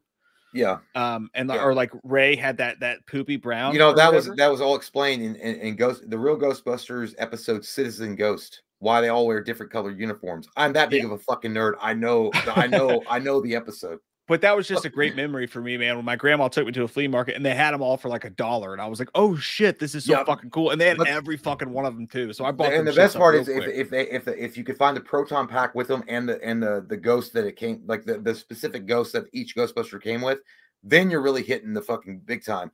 But I got this for Christmas, the Ecto 1, and I never forgot how cool it was. It was so fucking awesome. It's the Ecto 1. There's something about Ghostbusters for me. Even though when the cartoon came out, I was like 3 years old or 2 or something like that. I remember Power Rangers a lot more vividly because I was older, but Ghostbusters always stuck with me as a young tyke. So I didn't say dyke, I said tyke. I know, but my tongue might have slipped. Like, oh, he was a lesbian. Yes, I was. I love women. But no, Ecto 1, man. It's Ecto 1 all day long. I agree with you that is the right answer, even though mine would be different. And the crowd agrees as well. Ecto 1, 62% over 38% over the Megazord. Let's take a trip into we got to do one food one at least. This is interesting because in my research today, when I was putting all these shits together, I realized something. The Is Blizzard that stuffed crust? The Blizzard was born. The Blizzard was born in the 1980s, 1985, I believe. And stuffed crust pizza from Pizza Hut was born in the 90s. So if you got to pick and choose between these, this could be the hardest thing on the list for my fat fucking ass. It might be. We're both like the Jello that constitutes the majority of our asses are jiggling in anticipation of what our answers are going to be. I'm drawn to Blizzards. I'm drawn to the Blizzard. I want to be in the cold with some fucking chocolate Reese cup or Heath bar or whatever the fuck. Put it in some goddamn ice cream and serve it up to my fat ass mouth waiting. Now, listen, you gotta remember though, back in the 90s, the stuffed crust pizza from Pizza Hut, dude, holy shit. The first time you heard about that fucker and you got it, it was heavy as fucking concrete. And you're like, why is it so heavy? And they're like, because there's fucking cheese in the crust. And you're like, what the fuck? And you're like, I can eat the crust first and it's going to taste of mat. And then you're like, yeah. And then you order it and they go in the window. They go, yeah. Like, what are you, a fucking magician? Just give me my goddamn ice cream, Sally. But dude, but listen, man, Blizzard's got so many different fucking options. You got the fucking Heath Bar Classic. You got the Reese Cup. You got the fucking Oreo. You got the cookie dough, you fat shit. Let's go. You got so many options for blizzards, man. There's so many different varieties that blizzards can give you. Plus, by the way, it works year round, right? Like in the summer, it's awesome. But in the winter, when you're just feeling fucking depressed because you've drank too much, your wife's getting ready to leave you, you're like, I'm going to go to fucking Dairy Queen. I'm going to get me a goddamn cookie dough, large, bitch. And that's how you order it too. You up to this people, you're like, welcome to Dairy Queen, can I take your order? Hey, my wife's about to leave me. Let me get that large. If you got large, bitch, I'll fucking take that. I'm sad. God put some extra cookie dough in it. And a chicken finger basket with the gravy. Yeah. What? Oh, dude, you gotta get a chicken strip basket as well. 8-piece, bitch. Did I stutter? 8-piece. By the way, I do want to mention, going to Dairy Queen these days, you definitely need to have a Black American Express Amex. Yeah, well, it's Dairy Queen, fucking expensive, dude. Yeah, it's dude, like $40 to get fucking fast food at Dairy Queen now. Yeah, dude, Dairy Queen's not what it was. Not even close. But hot eats, but cool dude, treats. We treat you right. Yeah, man. Here's the thing about pizza and the stuffed crust. You got to give them credit. It was good as fuck. It was awesome. And then every other pizza chain copied them. So I feel like it gets lost. You know what I mean? Like the stuffed crust pizza just gets lost in the shuffle. Blizzards have always maintained their goddamn superiority. I'm not talking about Dairy Queen. I'm talking about Dairy King. Dairy King of ice cream. There's nothing wrong with Queens, you fuck. What are you, Morgan Whalen? Get out of here. God damn it. I love Jason Aldean. No, I listen. I like, but Dairy Queen is the champion of frozen treats for a fucking reason. Okay, listen. What did McDonald's have? Right? They tried. They get a McFlurry. Then you get some bull, and it's always fucking broke. It doesn't even matter. They have McFlurries. It's always fucking broke. They got what do they got? What do they got at Wendy's? Wendy's got Frosty. Frosty's pretty great. All right, Frosties are classic, but no. Take it easy on my boy Frosty. Listen, Dairy Queen said, fuck it. We're going to combine two unhealthy things, put them in one, and feed it to your fat fucking face. Are you ready for that transformer? And people are like, yes, I want. There's a lot of love happening for Blizzards right now, and rightfully so. But I just want to throw the hat in the ring. Now, my pick is Blizzard, but there's a specific reason for that. Like stuffed crust pizza. Time out before you say more. What's your favorite Blizzard? You got to pick one of your Reese favorite cups Blizzard every day, twice on Sundays. Oh, dude, it's gotta be fucking. I never thought I'd say this out loud. It's Heath. Heath? Ah, no, man. I guess you got that. But you got that crunch and you got that fucking chocolate. I'll just take my dirty foot and step on a Butterfinger and pour the bag out. I like it. But no, I would definitely go Reese cup, dude, because there's nothing better when you get that big fucking chunk of Reese cup and you get like half a goddamn Reese's in the bottom. Have you ever been fat enough to be like, I'm gonna stop at the grocery. I'm gonna stop at the convenience store out on my way. I'm gonna buy another pack of Reese's so I can add it in. Yeah, dude, that was just me. It's like you look at your Blizzard like they didn't put enough Reese in this bitch. Yes, Mom, stop by Kroger so I get me a Reese. But no, I will say that you do have to respect stuffed crust because like nothing tastes as good as the actual crust. Like when you get to the commercials, like eat it backwards, eat it from the crust. I'm like, I'm gonna eat it from the back. I'm gonna eat it from the back tonight. I'm gonna bend it over and I'm gonna eat it from the back tonight. But no, don't do that. Eat it from the front. And then when you get to it, it's the best part. There's nothing like the middle of that glob of fat fucking cheese that's in that fucking roll. And you just tear into it. Already full. Already full from the piece before it. It's great. But the answer is Blizzard because how about combine them both? Have a fucking Blizzard, you fat fuck. After you're done eating that goddamn stuffed crust. I'd eat that and die. Give me diabetes. Would you put a stuffed crust? Would you dip that shit in a Blizzard and eat it? If I smoke pot, yeah. Now if I take me a hit of the hookah juice, yeah, I would fucking get in that shit. But yeah, no, Blizzard just has too many variables. You know what I mean? And also, technically, it's just cheese and bread. Now that's unfair to say, but technically, it is just cheese and bread. They gotta bake the cheese in the crust. It's harder than it looks. It is, but you can find that dynamic in Bosco sticks and things like that. Let me ask you a question. Sticks, but there is no other Blizzard. No, there's no other Blizzard. The Blizzard, like again, what they did with ice cream is like goddamn what fucking Michelangelo did for the Sistine Chapel. Yeah, like, that's what fucking Dairy Queen. Dairy Queen is the Michelangelo of fucking treats. That's just so bad for you, though. They actually advise you not to eat it when you're fucking pregnant because it's pure death. They don't know what they're talking about. That baby likes ice cream pregnant too. Chicks, Don't eat it. Yeah, don't it's fine. Don't worry about it. Blizzard. Hey, you can still drink alcohol and smoke weed. Just don't eat an ice cream. Stupid. Yeah, dude. There's something. Here's I was going to ask you though. When you think of stuffed crust pizza, I think the best stuffed crust pizza of all time. It's from Pizza Hut because they 100%. Like I know that like all the other Domino's does it, Papa John's, but dude, Pizza Hut. Papa John's sucks. Yeah, they're not that good. Yeah, Papa John. The only thing I think Papa John's this time was for his cheese sticks, and that's about it. Oh yeah, the melty. Yeah, it's pretty good. I like that. Or in that little pepper they give you in the box is pretty. That's some good shit, dude. I don't know what that creamy sauce is. I like that though. For your breadsticks that dip it in, it's like queso. Oh, that's dude, that's good fucking shit. Oh my god, that's like melted fat, like they got out of the vat and like Fight Club. Yeah, as you get Mike and I'm gonna be pushing 40 next year, dude. Nowadays, if I look at like a cream like that, like a queso like that, my ass jiggles for a week. Yeah, dude, it's bad. It's fucking. You don't have the same. Yeah, the metabolism goes down, ladies and gentlemen. You wake up in the middle of the night and that garlic sauce is just sitting in your fucking esophagus, like bubbling. You ever woke up like in the middle of the night like, God damn, dude, I want some fucking stuffed crust pizza. No, you gotta be careful. You gotta be careful. Fuck yeah, I do. The crowd says, "Fuck y'all, stuffed crust pizza, 53% to 47%." Not only do I feel like that was the most interesting conversation of the night, but it was the closest vote as well.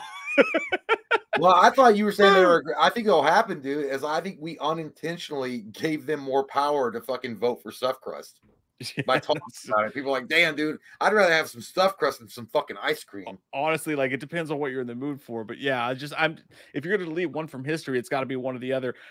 Okay, real quick. Oh yeah, that's true. Man. I don't know though, man. Like you deleting one from history, like it'll be gone forever. Blizzards are gone forever, bro. I mean, oh my god.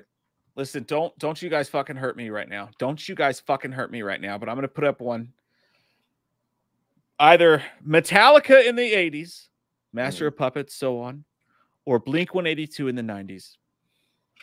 Yeah, Mark Hoppus looks like every guy when he sees the bride walking down the aisle and be like, I'm not ready.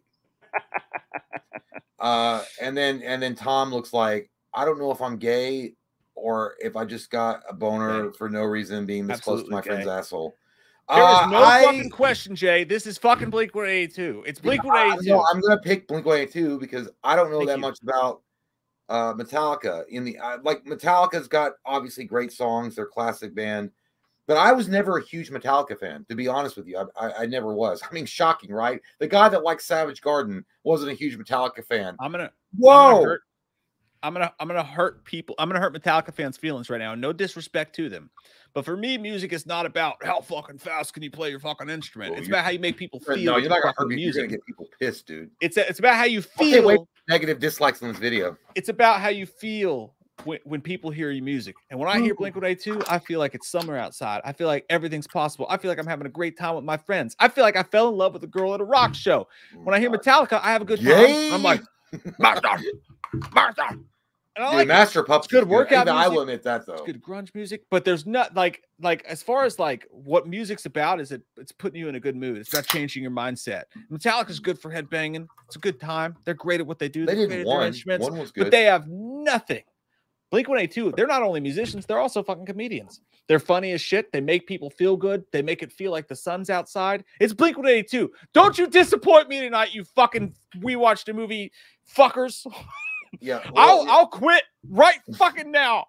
I'll storm off. Vote Metallica. Fuck Jay. Do it.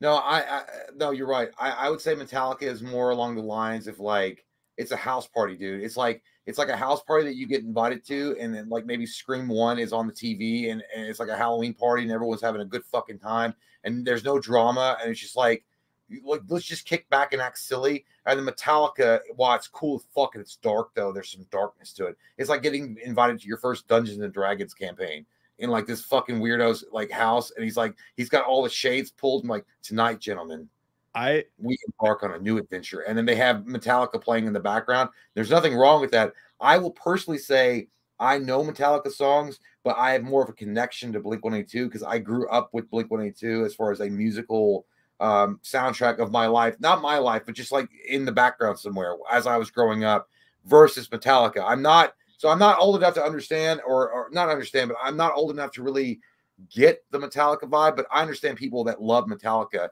So I don't want to I don't want to disrespect that and disagree with people that love a childish band that fucking gets Napster removed and then fight among themselves like a bunch of pussies. Yeah, a bunch of prima donna assholes. I mean, what did I say that out loud? They're a great band and they never fucking fight. I can't practice today because my therapist says I can only practice from 4 to 4:15. I cannot believe that documentary was approved and released. Fucking Lars running around hitting tin cans. Even though I think Lars, I think it was Lars came out later on. And he did say, "Yeah, we made a mistake with the Napster thing." You fucking think? Because you know what happened, by the way, the people that you were going after, your fans. I'm just butthurt because I'm watching the poll and it's hurting my fucking soul. Well, no, let me put something on here. Lars did come out later on and say he regretted what he did. You think so? Because the people that were downloading, yes, illegally from Napster, they were still going out and buying the fucking album. They were basically sampling the music and they're like, oh, it's pretty good. I'm going to go buy the album. You sued fucking your fans in court. Yeah. They sued their fans, but here their fans are voting for them over the greatest band of all time. Blink-182 is a fucking left-leaning goddamn liberal tool of Joe Biden, and fuck them. Oh, you guys have hurt me more than the crowd has ever hurt me. I'm happy about that. Metallica wins 63% to 37%. Oh my god, dude! Bro. I literally didn't think that was going to happen. I really, I put Blink-182 just because I know more Blink songs than I do Metallica songs, and because Mike and my brother had the music going all the time, but holy shit, talk about fucking Mike's face and shoving it right into the Count Dracula dick and saying, suck it, bitch. I'm physically and emotionally hurt by you all. This audience, the audience about dick jokes and poop jokes and fucking moms, you guys pick goddamn serious ass wedgie up their butts Metallica. Are you fucking with me? Are you fucking me right now? You gotta be honest. No, you gotta be like realistic right now. Metallica works better on any soundtrack. Like if you could do a superhero movie, you could do like a serious movie, you could do a depressing movie, Metallica will work. You can't do that with all Blink-182 songs. You just can't do it. They were in American Pie. What the fuck has Metallica ever been in? Except for they were in Therapy. Like fucking. They've been in. Metallica was used in a couple of movies. I'm a millionaire. Listen, I think Metallica. Listen, Metallica's got some great songs, dude, and the fact that they're still functioning at their age. It was funny. Cody told me that he actually would pay like $700 to go see him. Metallica, would you? No, I wouldn't pay $12 after this night. Fucking dude, there's no way. There's no way. I'm never coming back to school ever. Would you pay $150? No, I don't actually have very much interest in seeing Metallica. Honestly, they just stand there. I will say I do give them props for like standing up to their own fucking rancid ass fan base when they were like, "You guys sold out after Enter Sandman. You sold out." They're like, "Fuck you, dude." I'll give you a Metallica show in 2 seconds. Ooh, yeah. Yeah, you just saw Metallica. You're oversimplifying the whole thing. You're like literally shitting in the mouth of Metallica. They're amazing. I'm kidding. I do have to pee though, and I'm gonna go cry in the shower. But what time stamp were you at last time? I don't know. Fuck you. I forgot, dude. We've been like having these discussions. I forgot. I don't know which one you read last. Did you read Trey Film Edit? I'll find it. What time was that? 8:50. Yeah, I did. What was his name? Trey Film Edit. Yeah, I said it right then. Okay, I couldn't remember how he said it. I think I said I was at Joey Henderson. That was 9 p.m. And then I was at Michael Parton. Okay, and then Austin. No, I'm at Austin. It was at 9:04. All right, I'm gonna go kill myself. I'll be right back. Film it. Thank you so much, Austin. Sir. Says Mike and Jay, what if you were down on your luck and found yourself as a no-name henchman in Gotham? You're pulling a job and Batman shows. Do you fight him or do you slide in the broom closet? Like it depends on what version of Batman we're talking about. If we're talking about the inexperienced young Robert Pattinson, he would just be like an asshole that went to Hot Topic too many times and got a costume. So I'd be like, I'll fight that motherfucker. Like if he's just some weebo, like he's a weeb. But you're talking about the Christian Bale, and that motherfucker is like built and big, and he's like, whoa! I'm like, fucking crackhead broke in here. I am not fighting him, so I'll hide in the broom closet. So it does depend, in my opinion, more on what version of Batman we're talking about here, because my answer will change drastically depending on what we're talking about. I'm not saying I could beat Robert Pattinson's ass, but in the Robert Pattinson universe, Batman is still kind of an unknown. He is much also in the Christian Bale universe, but more so in the Pattinson universe. And he's not as built and big as Bale. I was like, this fucking weebo, this guy that plays like fucking Genshin Online and fucking anime shit, I'll take him down. But it would depend on which Batman we're talking about, but it could differ a lot. I hope you guys are not too disappointed with what we've done with the. I didn't know Mike was throwing musical stuff in here, like musics, like Nirvana and AC/DC and Metallica and Blink-182. But anyway, DJ Graham says, I can see this channel doing vlogs every now and then, especially on Halloween or any special event. Seems like a lot of crazy, entertaining moments happen off camera. Just a free idea for you. Yeah, DJ, we could, and then then we would incriminate ourselves on camera, and people would have evidence. We can't do that off stream. No, there's no variable for control. But no, we have talked about doing something, at least something similar to that, like doing a vlog. But we're pretty boring outside of streaming. I swear to God, you guys are not going to be interested in what I do. Like not doing this. It's boring as fuck. It's like, all right, I got to go pee, and then after I'm done peeing, I'm gonna go look around the yard. Okay, it doesn't need to be mowed yet, so I'm gonna go back inside. Then I'm gonna turn my computer on. I guess I'm gonna start playing Knights of the Old Republic MMO. I need to grind for some gear because I'm stupid and a nerd. And then after that, I'm gonna turn the computer off and then go watch some police videos and then maybe fall asleep in the chair. See, it's not really it's not a really exciting life, is it?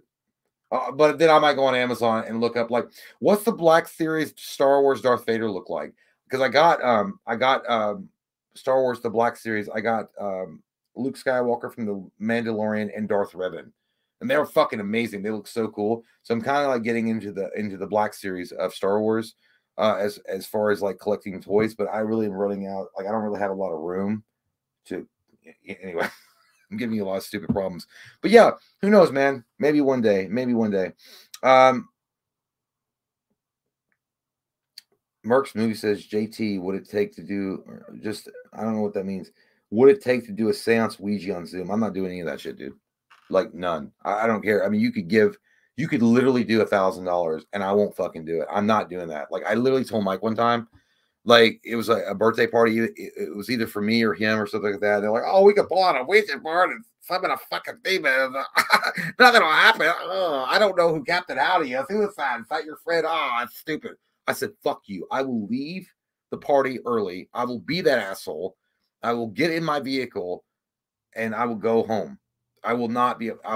There's no amount of fucking money that's going to get me to do that shit. I'm not doing that. No way. No how, sir. No way. I will not play the piccolo on the Devil's Taint. No way. I'm not doing it. Like, I don't care. Oh, it's sold by Parker Brothers.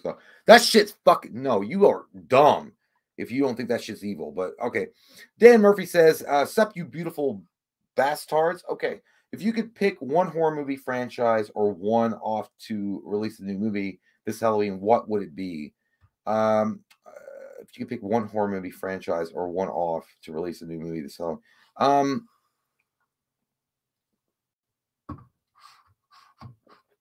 this Halloween, I'm gonna go with Nightmare on Elm Street. Like, if I could pick a movie that could be done the way that it should be done and cast it appropriately, and you had a great story and a great script and a great director and a great direction and good production value and people that believed in the project, I would pick Nightmare on Elm Street. I think that we've all, as a horror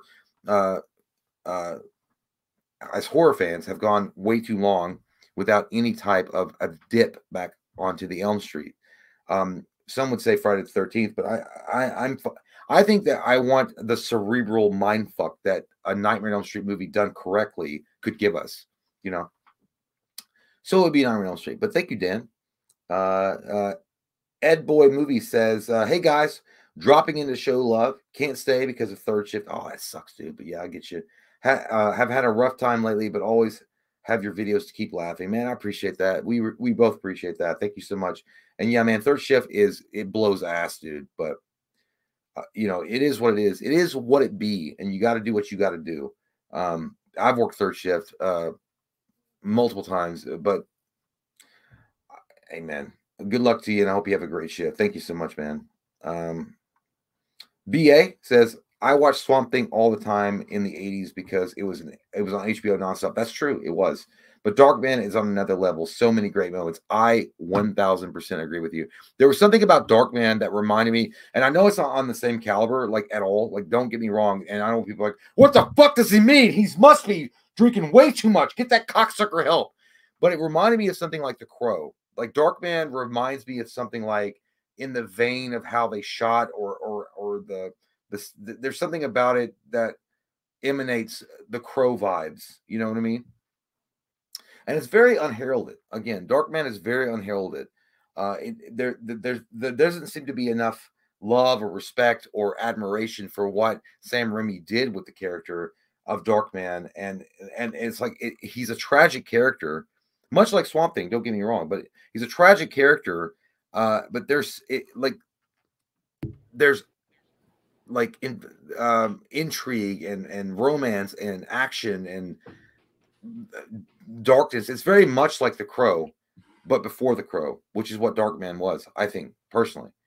But it has the same vibe. Give me The Cure doing a soundtrack song for Darkman. Oh, we're talking movies that like line up perfectly. That would be fucking amazing. I would love to see that. All right, so yeah. Your talk tonight too, by the way. What stand for you at? 918 on BA. Okay, sweet titties. Yeah, from Texas Town. Well, and then I will ask you this question because someone asked for both of us. I'm at 918 on BA. I just answered that question. Who was it? Dan Murphy says he said if you could pick one horror movie, I answered mine. There you go. You can read it. But I'm at 918 or after right. I'm after 918. So all right. Enjoy your dick. Yeah, I would. Oh me, I'm still mad at everyone. I just want you all to know I'm still mad at you. Just so you know, we're not as good as friends as we were 20 minutes ago. He says, "Sup, you beautiful bastards! If you could pick one horror movie franchise or one off to release a new movie this Halloween, what would it be? One horror movie. Nightmare on Elm Street. Nightmare on Elm Street. I want to say Halloween because I love it so fucking much, but it's time for Freddy to come back, right? I mean, that's got to be the thing. I think Freddy stands alone in a big field of fuck you to Universal, not Universal, but Warner Brothers or New Line or whoever. There was a story that came out a while back where they were like, we're more concerned with the Conjuring universe. We're not dipping into that. And I don't know if there was any truth to that or not, but that's just fucking insanity. That's insanity. We're on the Nun 2. Thing's going to pop out and go boogie, boogie, boo. And then it's going to run away into a corner. And it's not going to hurt anybody. And then at the end, someone's going to get possessed. And that's going to be the real danger. But then they'll get the demon out and then it'll be fine again. It's the same fucking plot line over and over again. But they're like, we're more concerned with that than Freddy. You know, Freddy is the thing that needs to happen. It's time. We got Jason coming back. Fucking probably be 2029 now that the goddamn strike's going on. Not the actors or the writer's fault. It's the fucking studio's fault. For sure. But yeah, that's the one, man. That's what I'm going with for sure. And thank you so much. Thank you so much. Austin says, true story. I spent one Easter naked and I pooped in a coffee can and now I got to live with it. I spent one Easter naked and I pooped in a coffee can and now I got to live with it. You know, Easter's my least favorite holiday. It's probably my least favorite holiday, that or Valentine's Day. So at least you didn't have to waste money, right?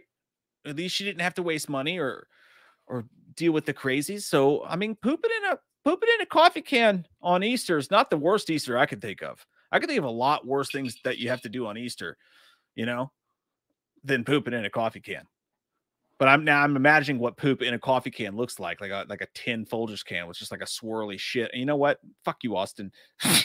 Dirk Diggler, who wants a mustache ride? I do. It's a great movie. I need to watch Super Troopers again sometime soon, man. It's a great fucking movie. It's an all-time All timer. They don't make them like that anymore. Even Super Troopers 2 didn't feel like Super Troopers, you know?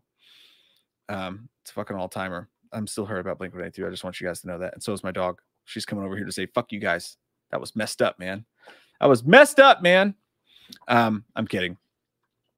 But I am shocked. I am shocked. I feel like that was a ruse. I feel like you guys did that to me on purpose because you knew it would hurt. John Horside, thank you, man. Says, so excited for Scarefest. You see what he did there, right? 666. That's the devil's juice. He says, so excited for Scarefest. I was going to mention I got my tickets. Yeah, dude. We're going to be at Scarefest. No diggity fucking doubts about it. We're going to be there. It's going to be awesome. It's always so good doing Scarefest. Meeting so many of you guys coming up there. It's going to be so fun. I can't wait to meet you, dude. It's going to be fucking awesome. Come to the booth. Don't worry. Everything's free. We don't charge because no one's going to pay for that shit. So come hang out with us. Say what's up. We'll be drunk hanging out at our booth. It's going to be a good time. Merck's Movie says, just watch the host commentary. I died laughing. It's easily one of your funniest videos. Mike Shear and I'm having a stroke. Mike Shear enjoyment of Jay's terror is hysterical. That was a good time. I had a good fucking time that night, man. If you guys don't know, Rob Savage's movie Host that came out during the pandemic, I watched it and I was like, oh, this would fuck Jay up. So we recorded Jay watching the entire movie. And I just sat and stared at him like this. By the way, Jay's the worst about that shit. I don't know if you guys have a friend that does this, but Jay does this thing where if he shows you something that he likes and thinks is funny, he'll bring it up on his phone. And then while you're watching it, you'll look over and he'll just be eyeing you. He'll be going and just waiting on your reaction to it. Won't you? What? I would say he was talking about how funny it was when you watch Host, like the reactions to you watching Host and stuff. And I was saying that's what I was doing to you the whole time. What you do to me, whenever Jay has something to show to you on a video, he'll show it to you and he'll give you his phone. And but while you're watching it, it's like that Thor joke. You'll be watching it and you'll see Jay creep into your peripheral. And go, oh yeah, like if it's like you don't find this funny. Like I'll be like, hey man, you gotta watch this video. It's funny as fuck. And Mike will be like, oh, let me see it. And then I'll be like. You're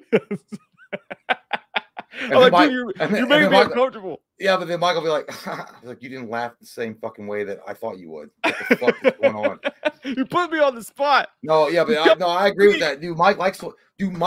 Mike's fucking like nefarious in that shit because he wants me to watch scary ass fucking shit for no other reason than it's entertaining.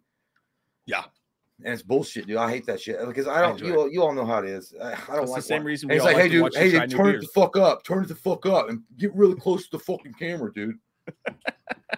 That's true. Robin Barker, thanks, buddy. He says, I'm sure you know Wes Craven was originally slated to direct Batman, given Craven's dark and cerebral approach to storytelling. God, I like the way you talk. You should write novels. How do you think his version would have differed from Burton's? I think Batman would have been like perpetually fucking drunk and like figuring out like, is my life worth living? And then Alfred would have to pull him out of his drunken stupor. He'd probably like beat the shit out of criminals drunk and like injure them really severely. And then Alfred would come in and be like, you can't do this, Master Bruce. You're better than this. And then it would be like a redemption tale of him coming out of his drunken stupor, realizing that he needs to be more than just a drunken man bent on revenge. He has to be more than the knight. He has to be more than a man. He has to be a symbol. Batman. It's weird. I don't think it would. I honestly like it's weird. I can't imagine, but I don't think it would have been that different. Like I really don't think it would have been. No, that different. I think Craven would have focused more on the cerebral. Even though Burton did do a really good job of doing the more of the cerebral context of Batman's psyche, he did a good job. Like, don't get me wrong. I think that Craven would have been more interested in the effects that it's having on Bruce Wayne as a man versus the actual character of Batman. Like, I think that Burton balanced out the two really well, where you have Batman doing his awesome shit, and then you have Bruce Wayne trying to figure out how to be Bruce Wayne. I think what you would have had is much like what we had with the Batman with Robert Pattinson. It would have been more focused on a kid that lost his parents, and what I'm more comfortable in the skin of this dark avenging angel than I am as being Bruce Wayne. I think it would have been a lot more focused on the man behind the mask more than Batman. And as much as I do adore Wes Craven, I think Batman '89 is so specific. I would leave it alone. There's a lot of properties. If you said, "Hey, would you rather see Wes Craven's take on this than the person that directed it?" that I would say yes to. But with Tim Burton's Batman, that's one I'd be like, "Do not touch it. Do not touch it." You put $100 bill on, that's what you're not going to touch. You're not going to touch it. Well, how many? Okay. Well, here's a question. I'm gay. Would you have loved to have seen the Tim Burton trilogy completed with Michael Keaton, Batman 3? 1,000%, I would take Tim Burton's Batman 3 over Batman Forever. No questions asked. Well, I mean, as kids, you didn't know any better, but now as you're an adult and you realize that, it happens. But like, don't ever just go sit on a random person's lap and be like, hey, you want a lollipop? That's what Joel Schumacher did to you with Batman Forever. Like, that was a bad idea, sir. It's like Super Troopers, like, oh, yeah. He goes, sit on Uncle Rabbit's lap. No, don't sit on Uncle Rabbit. That's a good idea, Rabbit. I would have loved to have seen. And maybe it'll happen one day. I don't know. I'm sure it won't, because Warner Brothers is as fucking, they're as mental as Marvel is. To have a Tim Burton conclusion to this trilogy. How many of you would love to, because obviously it's been proven. I mean, whether or not you hated The Flash or not, Michael Keaton still got the cojones to play Batman. Like, you said it like 25, 30 years after Batman Returns, and you have Tim Burton come back and do the trilogy ending with Michael Keaton. That's what they should have done. That would have been fucking amazing. Mm-hmm. Back to the 80s versus the 90s. Got another one for you here. I already know Jay's answer, but I want to know your all's answer. Rock until you drop. Dance until your feet fall off. 80s, on the 80s side, you got the Monster Squad. On the 90s side, you have Hocus Pocus. And I'm going to be... I'm going to say this one time. Jay. Give me the amulet, you bitch. It's Monster Squad. Get out of my face. I knew you would say this. I almost wrote Hocus Squad because I drink beverages that are for adults.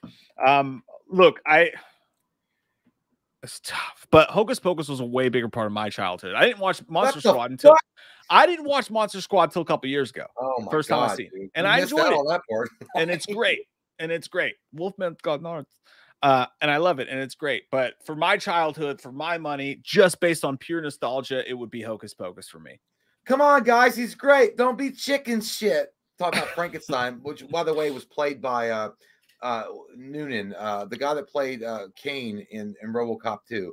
Awesome, dude. I cried. That was one of the first horror movies that made me fucking cry. It's like, be good, Phoebe, when he's like getting sucked into the fucking vortex of evil, and she like, please don't go, and like she throws her stuff bare. God damn. Yeah, dude. And by the way, I honestly think in Monster Squad, the guy that played Dracula, dude, he's got some of the best lines, and he looks so good when he was like, when he throws the piece of dynamite and he blows up the Monster Squad's fucking funhouse or their club. He's like, meeting adjourned. And then like he's talking to the dad. He's like, I will have your son. I was like, God damn. Plus, you had the great moment between father and son sitting on the roof, eating a Burger King sandwich, watching the fucking horror movie across the way. Love that scene. Dude, there's something about, and he's like, well, can I have stupid $20 when he's talking to his dad? Yeah. Like the way they captured that, dude, I fucking, it makes me kind of like teary a little bit, dude. Like that, that's how it was with your dad growing up back in those days. Like, we're gonna have stupid $20 or something. Like, I don't know, man. It's fucking perfect, dude. I love that movie. That's the highlight of Monster Squad is that rooftop scene right there. I love that scene, man. That was amazing. And when the dad's smoking the cigarette, he's like on the edge of the bed. He's like, oh, they put him in the blender and then they mailed him to fucking Norway, but he still came back. It's like, that was part 7. I was like, that's so cool, dude. I love it. It reminds me of the scene between the dad and the son too in Rockstar when he's like, do they play Black Babylon? And he's like, well, they haven't played Black Babylon since Osaka in 75. But in that this is your last chance for pie. Crowd agrees with you, man. Monster Squad 57% to 43%. The 80s takes another one down. I think the 80s is winning. And dude, Rudy's badass, dude. Rudy's like, I'm in the goddamn club, and and he like pulls the fucking steak out, and he's like, oh yeah, real religious, Sean. Why don't we just go to the parking lot of Burger King?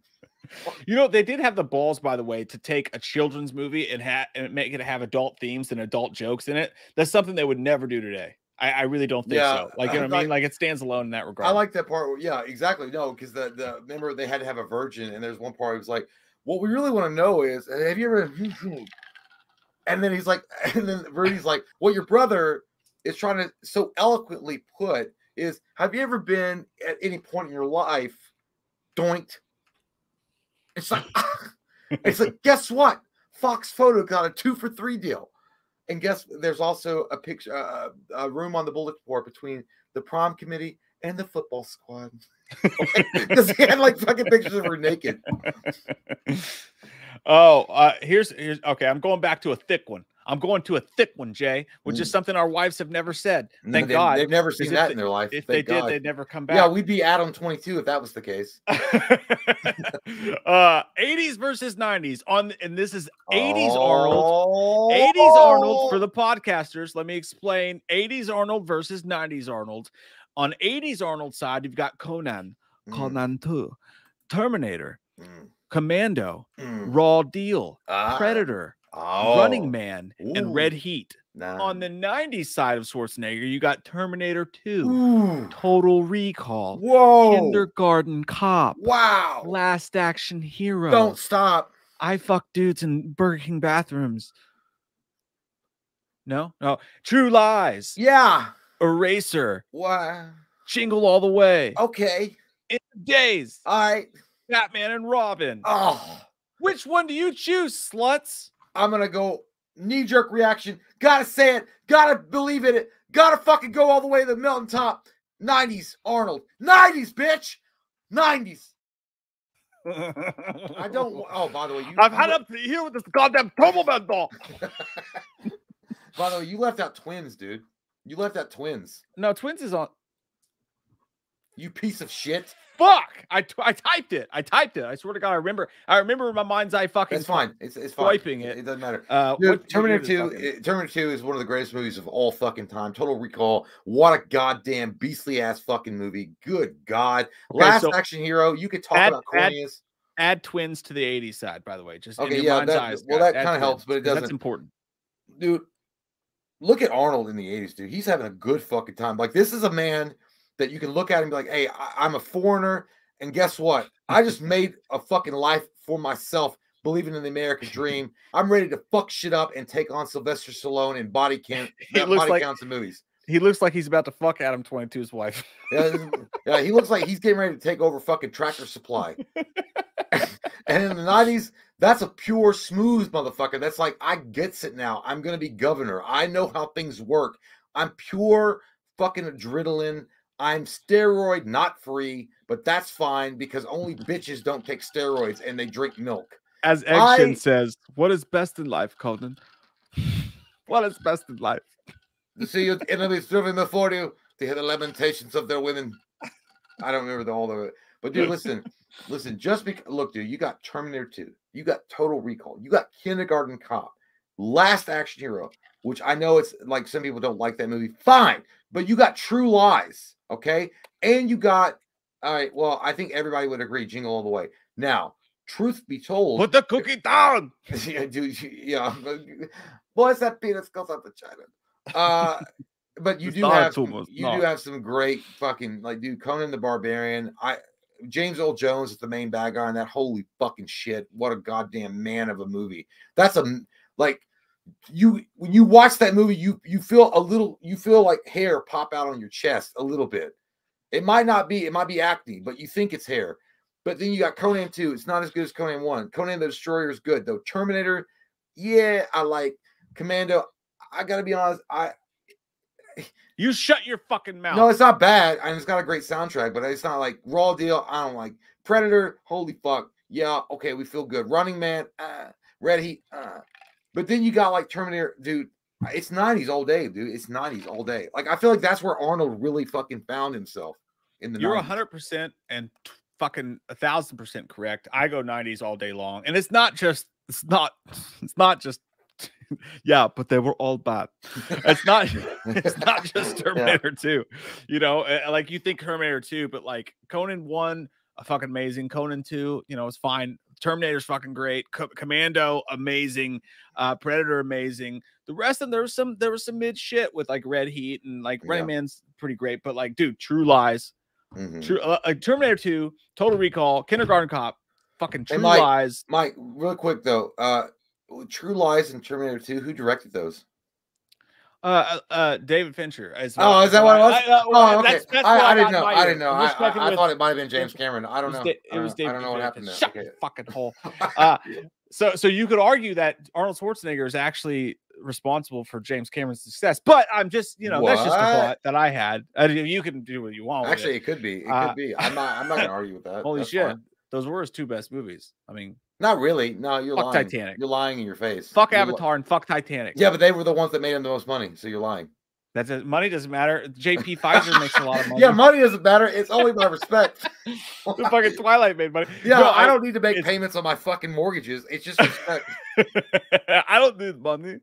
But yeah, it also has the darkness of Batman and Robin in there for sure. And also, again, we forgot Twins for the 80s, so that goes in there. But yeah, dude, I think honestly, like, I think the thing that takes it over the top, though, it's not Terminator 2, because, Terminator's close to greatness and Predator's close.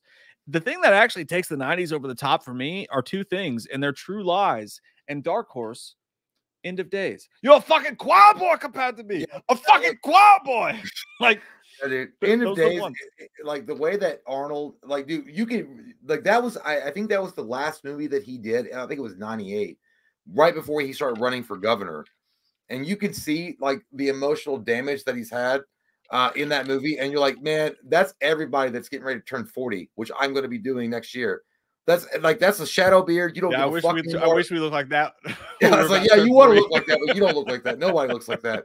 But you like that. That's like, oh man, my fucking life. Holy shit, where did time go? What the fuck? Calm down, Time King. And they said no. And then you find out the devil is like fucking literally real. And like taking over the streets of Manhattan. I'm like, I gotta go do what I gotta do and fight that bitch. But I'll tell you what, man. No, I gotta be like on End of Days is literally so underrated.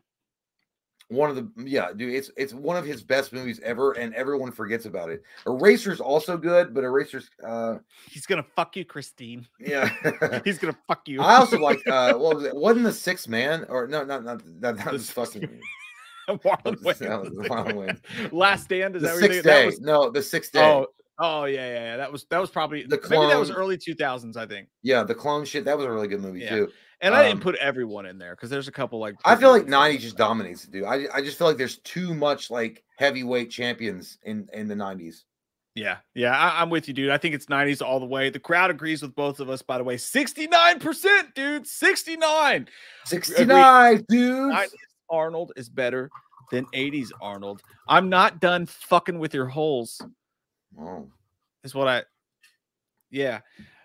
on the 80s side, Wes Craven in the 80s or Wes Craven in the 90s? On Wes Craven in the 80s side, you got Shocker, Swamp Thing, Serpent in the Rainbow, Deadly Friend, A Nightmare on fucking Elm Street, The Hills Have Eyes, and Deadly Blessing. On the 90s side of Wes Craven, you've got Scream 1, you got Scream 2, Vampire in Brooklyn, New Nightmare, and The People Under the Stairs. Well, I don't, listen, the biggest heavyweight, it's like fucking George Foreman coming up. Like, I still got one round left. I got 15 kids I got to feed, Michael Moore. Knock you out. Nightmare on Elm Street is the George Foreman in the 80s. Swamp Thing is great. Serpent, they're all good movies, but Nightmare on Elm Street is the fucking heavyweight champion right there. But then you look into the 90s, dude. Now you got fucking Mike Tyson. You got fucking Riddick Bowe. You got Evander Holyfield. You got some big ass motherfuckers that are ready to go to war. It's got to be the 90s Wes Craven, dude. It's got to be it has to be. Well, let's say in my mind, and you know which I would pick, but let's say that Scream and A Nightmare on Elm Street cancel each other out, right? So let's forget about those two. Okay. And then you're looking at Shocker, Swamp Thing, Serpent in the Rainbow, Deadly Friend, Hills Have Eyes 2, Deadly Blessing versus Scream 2, Vampire in Brooklyn, New Nightmare, People Under the Stairs. People Under the Stairs is the knockout punch for me. People understand, okay, in that particular instance. It's 90s. But you can't, if you took Scream out, then it would be the 80s. But no, if you took a Scream and Nightmare out, like equally. Oh, yeah. Like if they canceled each other out. It would still be the 90s. Even though I know that everybody, there's so many people that love The Serpent in the Rainbow, but I just don't, like, I've watched that movie. I never really gave a fuck. I mean, it was a good movie, but I never really like, I'm going to watch that again. But dude, I've never seen it. People Under the Stairs, in my opinion, it was like, that felt like actually bringing horror into your living room in a way that hadn't been done since Nightmare on Elm Street. Yeah, that's a good because that shit could happen down the street from you. Yeah. You know what I mean? Like you would never know that that seemingly cool, decent family is the fucking Duggars. Dude, People Under the Stairs is It's probably the one of fucking the Duggars, most, dude. yeah, it is. People Under the Stairs is probably one of the most underrated horror movies of all time. People Under the Stairs should be up there with Nightmare on Elm Street, with Scream. Like, it's that fucking good. I think, yeah, because it's so realistic. Yeah. Like, how many times do you hear about crimes that are so horrific and they happen in like upscale neighborhoods or some shit like that, and you hear about the darkest, most fucked up, twisted shit you've ever heard of in your life that took place 5 houses down from fucking Ned Flanders from Simpsons. And also, like, it did the exact same thing that Night of the Living Dead did. You know what I mean? What it said about like classism and all that shit like that, and about racism and shit like that. Like, I don't think racism, just maybe classism, like class. Yeah, well, intertwined, betwixt each other. But yeah, on more than anything else, classism, like for sure. And like the way they let these people get away with it and stuff like that. And you're right, like it does feel like something that could actually realistically happen in the world that you. I think so. About. Yeah, I mean, how many like imagine that, dude. How many horrific stories have you heard that have come from like really what seemingly is picturesque neighborhoods, and then next door the neighbor from hell, and all these you read that shit today. Yeah, that happens all the fucking time, dude. So I feel like the People Under the Stairs is more like hard-hitting and relevant and scary because it's closely tied to reality than something like maybe everything he's ever done. Maybe Scream is the closest thing that he's ever done where it's like that shit can happen. Yeah. And that was the beauty of Scream. Hey, quick question, by the way. Top 3 films on both these lists. What would your ranking be? Top 3. Nightmare on Elm Street, Scream, People Under the Stairs. Mine would be Scream, Nightmare on Elm Street, People Under the Stairs. Just flip the top 2, exact same. But yeah, I think most people would be one variation of the other. Yeah. For sure. And I saw somebody on the last 90s versus 80s we did. They were like, why didn't you do Nightmare on Elm Street versus Scream? It's like, dude, because we've done that like 30 times. Yeah, it's happened a lot.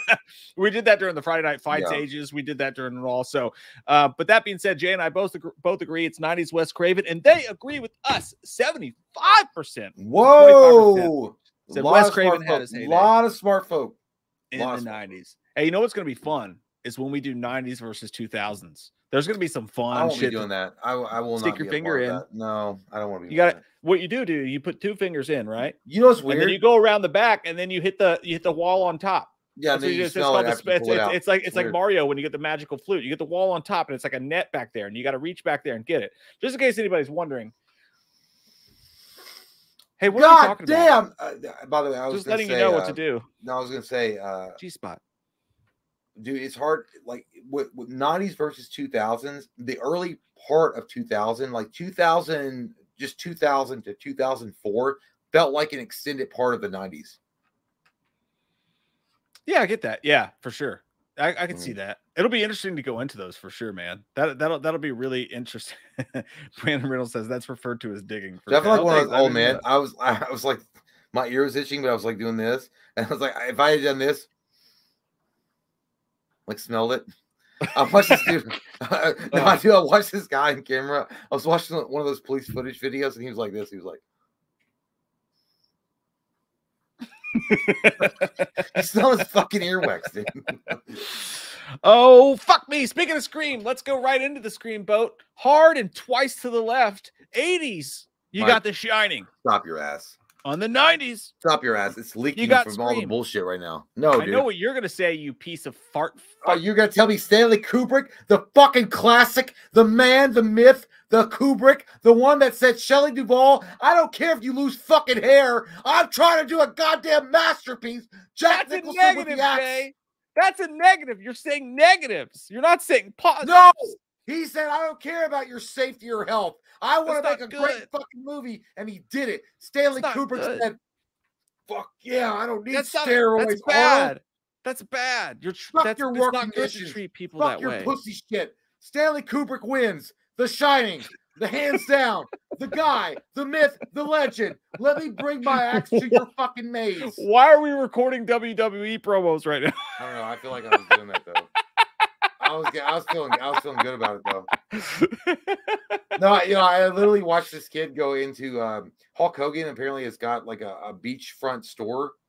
I don't know where. Oh, I've been there. It's on Clearwater Beach. I've walked in that. But he was there. Like, I don't know when he's. I guess he has a schedule where he's actually. I would fucking love to meet Hulk Hogan or get him to sign something. But anyway, he was there, and this little boy came in. And he was like, "You met me when I was 3 years old, brother.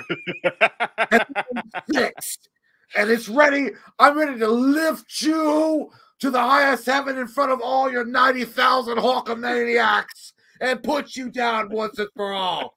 And dude, it was great, dude, because Hulk Hogan was like, "Well, let me tell you something, brother."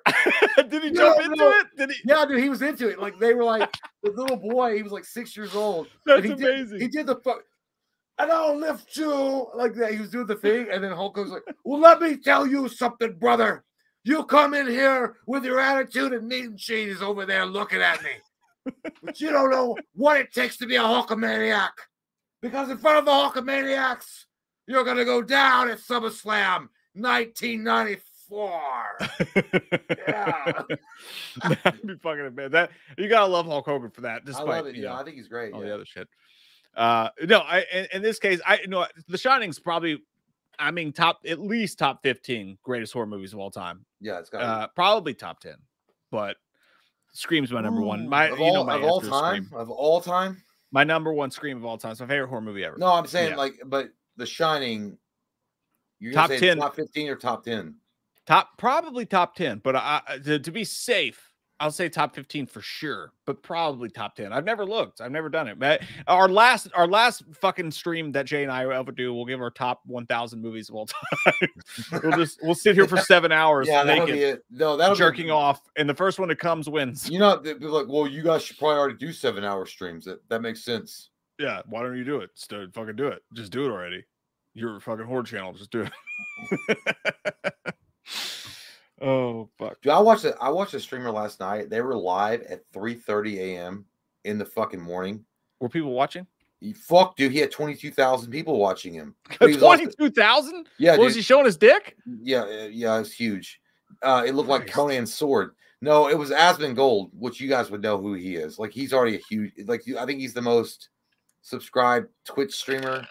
But he had like 22,000 fucking people at fucking 3 a.m. watching him. He'd already been streaming for 5.5 hours. But he wasn't doing like what we did. He was like looking at videos and like taking suggestions and stuff, and then watching like whatever. We could do that, but I feel like we get fucking boring. No, we'd have 9 people, and they would be fucking. We'd probably be accused of like causing alcohol poisoning on one of them by that point. Well, no, yeah. Plus, he's not alcoholic. We are. So he didn't have to drink. I'm not. I've never had alcohol before. I could get addicted. I don't know about you. I don't. You shouldn't do that. Just being careful with my life. The crowd says Scream 58% to 42%, but it's close. That was good. That's a good question. I mean, honestly, it's a good question. No. Wait a minute. Are you fucking kidding me right now? Are you surprised? Yeah, dude. Are you surprised? What the fuck are you talking about? I used to put some respect. You guys are telling me that Scream is better than Stanley Kubrick's The Shining? Are you fucking high off fucking meth rocks? They said it. They said it. I didn't say it. I did say it, but they said it more.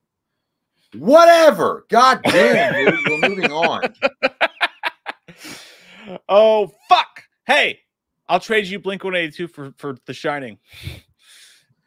Both of our feelings got hurt tonight. Was never going to win over Metallica. That was a weak-ass sauce fucking argument. Shut up! And the 80s side, we got The Cure. On the 90s side, we got Radiohead. Now, for me, this is easy. A better picture for the guy from Radiohead looks like he's just spitting out cum from a bukkake film. Well, that's just what he looks like, to be fair. That's just his standard face. I don't know, man. I'm really not down. I don't know either. I'm going to pick The Cure just because I know the fucking Crow song. Yeah, I'm just going to pick The Cure. That's it. Every night I burn, every night I fall. I feel like the Cure song is like one of the best songs I've ever heard in my life. It's one of the greatest soundtrack songs, no doubt. Yeah, no, you know Radiohead, at least from Creep, right? You know, I wish I was special, so very special. Oh, was that those pussies? Yeah, it's The Cure, dude. I'm a creep. Oh, yeah, he has a great voice, but he sounds like a wussy. It's the I'm Cure. a wiener. Yeah, like yeah. I know who they are now. Yeah.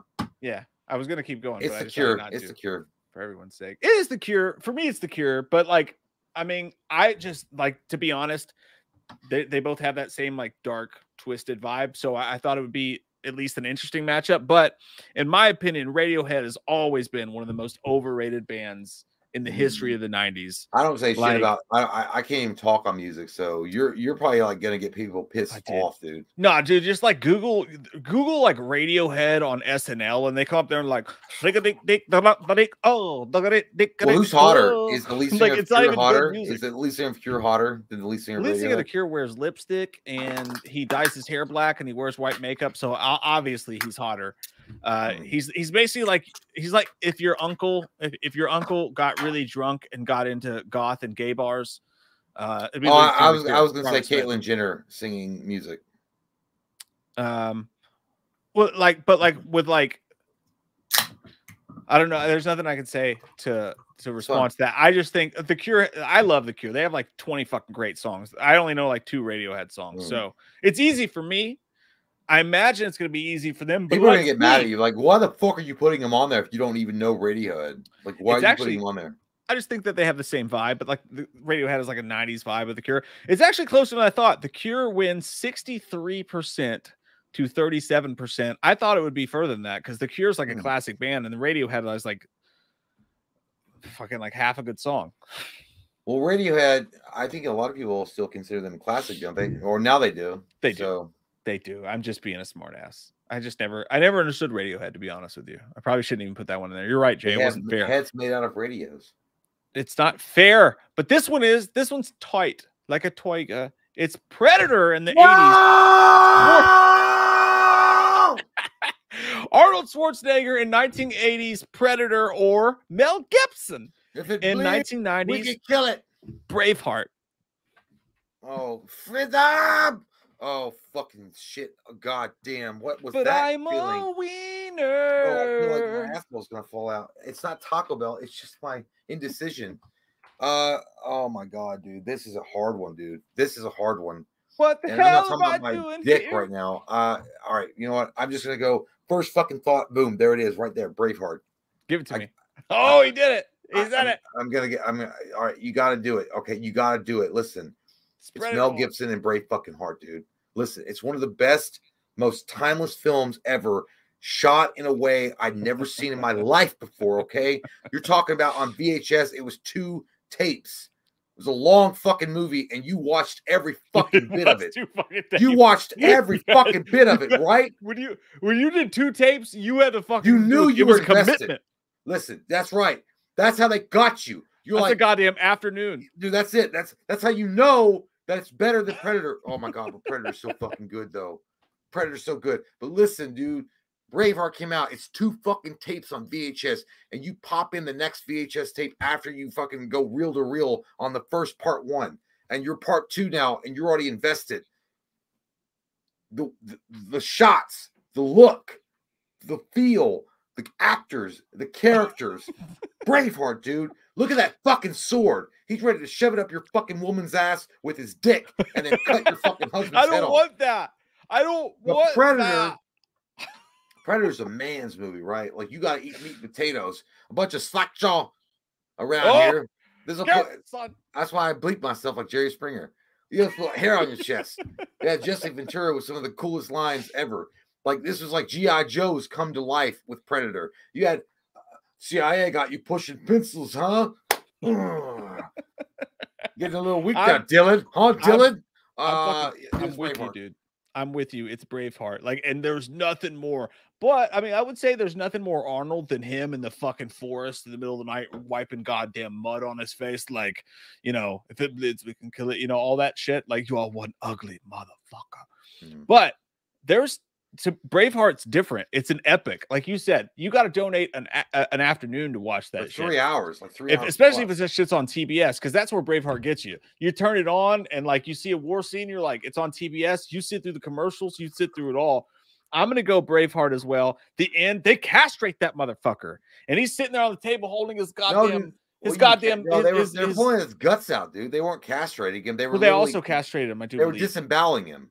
Either way, both those things suck. But he's holding that. He still has wiener. Freedom, and he lets it go. It is so fucking heartbreaking, and it's so gnarly, and like, yeah, I hate to do it. It's tough, and it makes me really happy when I go through these, and I try to find really good matchups. I get no more joy in life than I do when I put one of these up and I watch people go, oh fuck, it's the worst. I know. God damn it, this sucks. Yeah. But I'm gonna go Braveheart as well, my friend. I am, but it's tough. It's tough. But yeah, dude. And dude, like again, the supporting cast around Braveheart was so good. It was like the Irish guy was like, the good Lord said I might make it through this, but he says you're fucked. I mean, dude, there's so many like little again, but I can't take away how awesome Predator is, dude. Talk about a movie rented over and over again as I was growing up. Fucking Predator was it, man. But I think honestly, Braveheart's an upset. Like I haven't looked at the chat yet to see, but like I think Braveheart is an upset. Most people would pick Predator, I would imagine, but I agree with you. It's Braveheart. Yeah. Well, they're gonna say, well, at least Arnold doesn't hate Jews. Even though his dad was a Nazi, but whatever. That's okay. That's we don't have to go in there. The crowd says Predator wins 72 to a lowly cook. 28%. Are you fucking kidding me? Fuck you, Mike and Jay. Suck our dicks. Are you serious? Like, are you really for real? Okay. They did. They actually, every single person in the chat sent me a private message, and all of them read, "Suck our dicks." Okay. I didn't know I was watching G.I. Jane too. God damn it. I have to pee again. What the fuck? I have to go first. All right, go first. All right, go. Fucking go. Just do it. He actually just walked away. There was no conversation. He just rolled the chair around and just said, I said, fucking go. And he just rolled out. There was no, we'll go. Well, I'm gone then. We'll go. Well, I'm gone then. Jay just fucking rolled in the bathroom. Oh, God. Zod, I don't even know where we were in the fucking chat. That happened so fast. I'll go backwards. Austin said, if you guys lived in Pumpkinhead Town, would you stay and think it's cool or move ASAP? Also, what would it take for you to summon it? I think obviously the death of a child is probably about the only thing that would make me summon Pumpkinhead. But yeah, I probably would. And it's another question too. What would make you walk to Pet Cemetery and like go through that? The death of a child, I'd be like, oh fuck, I gotta consider it at least. That's probably about it, you know. Because that shit's just too much to deal with. But yeah, that's a good question. Christopher Sampson, fly me to the moon like that bitch Alice Crampton said. Hey guys, just want to say I appreciate what you guys do by providing. It's because I haven't had enough water. It's not that I've drank too much. It's because I haven't had enough liquids. So I apologize for that. I appreciate what you guys do by providing a great service for people that have had a rough time. I ask all of us to raise our drinks and say cheers to Mike and Jay. Keep real. Hey, man, I raise my fucking drinks to you. And this drink, by the way, says, I'm too drunk to taste this chicken. We raise our drinks to you guys because, you know, hard times happen on our side of the screen as well. And there's nothing better than having a couple hours to just cut loose and, you know, talk movies and hang with our friends. And that's how we consider you guys, is to be our friends. And thank you guys, man. Thank you guys for that as well. And thank you for that, man. That was a sweet thing to say. Appreciate you. I'm a sexual tyrannosaurus. That's what I saw someone say in the chat. And I couldn't agree with you more. I am a sexual tyrannosaurus.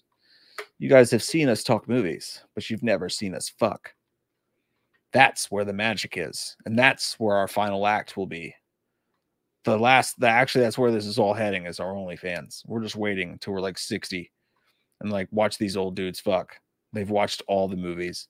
They've watched Mel Gibson fucking movies. They've seen it all and they know how to fuck. The horror couple says, hey guys, happy to be here to hang with you guys. We're wondering if Dr. Loomis prefers 80s Myers or 90s Myers. I will ask Jay when he comes back. That'll be a perfect question for him to answer, obviously. But yeah, we've watched all those soft core 90s sex scenes, you know, where they're like, oh, and they're all sweaty, and like it's always the chick on top. I don't know if you guys know this or not. In the 90s movies, the chick's always on top, the windows are always open, but for some reason it's always really hot and sweaty, and they're all sweaty, and the lights are blue, and the chick's on top, and she's just oh, oh. And that's basically 90s sex scene. I just acted it out for you guys. You guys don't have to watch any 90s sex scenes, but that taught us how to have sex. We thought we were supposed to be soft, and then soft, sweet about it. Then you grow up and you see Pornhub and you're like, oh, these dudes are choking chicks. They're slapping them in the face. They're joking them. Like, what's going on here? And then like, oh, we got to add that to our repertoire too. And then you just go, you've been giving a girl soft sex for so long. And then all of a sudden you just, and they're like, no, I didn't want that. And then all of a sudden you end up in jail. It's never happened to me, but I have friends in Texas who it's happened to. Robin Bark says, I'm sure you know Wes Craven. Oh, we already answered that. Shit. Fuck. We're caught up. Look at us. Look at fucking us. On the ball, on time, eating shrimp baskets on vacation. Sorry, I was thinking about next week because that's going to happen. I'm going to have 12 to 19 fish baskets, fried fish baskets. Anyways, this has taken quite the turn, D-Land, but I mean, you've all seen 90s sex scenes, haven't you? You know how they go. You know how it works. They're the best. You know, that's what I was just telling them, Jay. It's like in a 90s sex scene, there's always a windows open. There's always a blue light, and the chick's always on top, and she's always like, oh, and like it's always like sensual and soft. That's how it goes. Yeah, that's how it goes. I'm all caught up on the super chats, by the way. Oh, and, we're live then. We're live. Yeah, we're live. We're live. It's on you now. Oh, actually, I'll pull up the next thing if you want. I'll pull up the next thing while I'm gone. Okay. If you wanna get into it, I'll just give my opinion real quick on it, but I'll try to pick a good one. This is a good one. The answer, my friends, is 7. And there's no doubt about it. And I love Hellraiser, and you need a shower after washing it. You got a loofah deep. And it's a great horror movie. It's an all-time great. But 7 is one of the greatest goddamn movies that has ever existed in our time. What's in the box? What's in the fucking box? It's 7 for me. Opening the box. Easily. But what do you guys say? Let me put the poll in, and I'm going to pull the fuck out. Be right back. Yeah, dude. Well, it's going to be 100%. It's going to be 7, in my opinion, as well. Woo! I don't want it to be true. I don't want this reality to become real, but I must. Okay, while Pinhead Doug Bradley is one of the most unique horror icons to ever exist, ever, okay, and he deserves his place in the legendary. Look at that ugly crack there. It smells so bad. I thought I got hit with fucking what's that shit called? Vinegar. Anyway. But yes, Doug Bradley as Pinhead is one of the most unique monsters to ever exist in the echelons of greatness in horror characters. I mean, you have Freddy Krueger, Jason Voorhees, Michael Myers, and then I think you definitely have to put Pinhead in there as well, along with Chucky. So he is a classic villain. He was one of the first villains that would show up, be terrifying in his visage, in his presence, but then actually explain to you in a very cultured way exactly how he's going to rip your asshole from your butt and then put it in your mouth, and then this is what you deserve, and you're going to believe him. Then you move on to 7. You have Morgan Freeman looking saucy, and then you have Brad Pitt, maybe in the sexiest role that he's ever done, next to Fight Club. Okay. He's got this smoldering look, this detective that wants to prove himself against this old veteran cop in Morgan Freeman. And they're up against the psychopathic serial killer in Kevin Spacey, which you don't know until you watch the movie, that's enacting all these sins based on the biblical 7 deadly sins of the Bible. It's shot, 7 is, so amazingly, so wondrously. The soundtrack is incredible. The pacing is on point, that it has to be 7. I think that 7 is a movie that is put together in such a way that it's horror, yes, but it's thriller. It's an actual school on how to tell a story and keep the people entertained and along for the ride. The horror part is actually very human. the horrific parts of the film is because a psychopath crazy person could actually do these. Hellraiser, while disturbing for multiple reasons, and the blue lighting effect that they use, and it makes you feel all ooey gooey the whole movie, it's supernatural for the most part, and that's just the way that it is. But 7 transcends it in a lot of ways because it shows what one man is willing to do for his own fucked up, weird outlook on life in order to bring this to reality. I know it's like I'm big braining it, I'm five-heading it in a way that I can't do it, but I gotta go with 7, dude. I want Hellraiser to win, but it just must not. It just must not. But that's my opinion. It's 7 for me all day long. Because to be fair, 7 and this was before M. Night Shyamalan, was the first time I watched that movie. I did not see that shit coming. At the end of the movie with the box, I did not see that shit coming. And I'm like, holy fuck. Look, I think that movie is disturbing on multiple levels, but like especially the ending. You're like, what the fuck just happened? Chad Joyce says, so you hate Nightmare on Elm Street? No, I don't hate it. Chad Joyce, supernatural. You just can't go there. No, listen. I'm talking about these two movies. Like, I'm talking about comparing these two movies. I prefer the supernatural aspects, but I feel like 7 is more grounded in reality, where it's so evil. The evil that actually happens is committed by a flesh and blood human being, where it almost becomes supernatural because you're like so taken aback by a human being being able to commit these crimes, in my opinion. But again, that's my opinion. The box from Hellraiser. You open the box, we came. What a classic fucking line. What an amazing setup. The fact that the box itself is attractive to sycophants. It's attractive to people that I've always thought like the Le Merchant configuration is more for the purely perverted, disgusting sides of humanity that are wanting to have more of an experience. So they seek this box out, and that's fucked up too. But 7, again, I think it could actually happen. I mean, I think that you could be on Law and Crime Network on YouTube and find out about a fucking serial killer that was enacting these types of, crazy ass rules and implementing them. I think the closest they actually did do kind of a 7 thing with Hellraiser in the newest one. What was it? Hellraiser, the one, not the newest, not the bullshit one on Hulu, the one before that. Give me a second. What was it called? It wasn't Redemption, was it?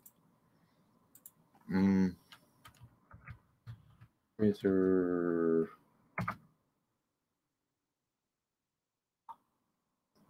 I can't believe I forgot that, so I have to go through here now. Judgment. Yeah, Judgment. Yeah, I feel like they they did like they kind of mixed 7 and Hellraiser together, I think. Yeah, you guys know. Judgment. Yeah. Action says, Jay, will you drink Busch Light? Yeah, sure. I mean, whatever. If I'm low on money, I don't mind. I'll drink it. I'll drink anything if I need to. The Evil Resident says the Auditor was awesome. Yeah, dude, I agree. I think there was so much more to be explored with Judgment, and I feel like they should have just continued the story thread they were going with Judgment, rather than just doing the reboot and doing the Hulu thing. I know a lot of people like the Hulu reboot. I personally thought it was just kind of like whatever. It felt like too clean. It felt very cinematic. I don't know. I just didn't like the new one. I think that they had a base with Judgment, and I feel like going forward using Judgment as the baseline, I think it would have been really good doing a sequel off of Judgment. I actually liked the guy that played Pinhead in Hellraiser: Judgment. He had the element of Doug Bradley. There was the presence was there, but he had his own spin on it. But yeah, I feel like ultimately Judgment, there were some bad parts to it. Don't get me wrong, and it could have been done well. It could have been done way better. But I still feel like they did an incredible job with acting and story and pacing. And then with the Hulu thing, I don't know, man. I feel like it was like a lot of bullshit at once. And then they changed the whole fucking dynamic of the mythos of Hellraiser in a way that I just don't think works. You know, that you can easily trade souls and do this, goddamn swap meet shit. I feel like it was dumb. But anyway, I'm getting off on a tangent here. I think it's going to be the 90s 7 as a superior film overall to Hellraiser. You would be correct, my friend. The crowd agrees. 65 to 35%. I thought that would be way closer. Mm-hmm. I really did. I don't think we have too many more left. I don't. Let me look here. Let me look softly in my basket. Okay, I got a comic book one. Dude. How about this? How about the 80s Frank Miller, the Batman Dark Knight Returns comic book series, or the 90s Death of Superman comic book series? I mean, I think it's an easy, this is a layup. I think it's the Dark Knight, Frank Miller. I feel like what Frank Miller did for Batman in those days, in the 80s, was a shot of adrenaline to the character. Because, I don't know if you guys were reading the comic books in the 70s. I mean, some of you might be old enough to remember that, or maybe not. But if you go back and look at the 70s comic books era, they were still using Adam West as a baseline. So he was kind of a joke. He wasn't Batman, okay? What Frank Miller did for Batman was what Tim Burton did for Batman in the cinematic field. He brought Batman back to this dark, edgy crime fighter that's like, I'm fucking done with the goddamn Miranda rights, bitch. I'm going to pound your fucking face with this turbo into the gravel until you tell me what the fuck is going on. But yeah, I feel like Frank Miller's Batman Returns is without a doubt one of the best comic books ever as far as story-wise, but also one of the best comic books ever for the changes that it created in the tone and overall production of comic books going forward. It literally said, people don't want this hokey ass bullshit anymore. They are ready for a badass Batman. They are ready for the Avenger of the Night. They are ready for this guy that's had enough. Yeah. They are ready for a guy that has Metallica soundtrack when he swoops in. Fuck Blink-182. Fuck you, man. Fuck you. But no, I mean, I'm serious, man. Look at that cover. Look how amazing that looks. Also, the art style was incredible. It was so unique when you cracked open this novel or this comic book and to look at that. It was so cool. The Death of Superman, I remember it very vividly, and I definitely remember it when it happened. It was DC's crapshoot to kind of shake things up and get more people interested in buying comic books from them again.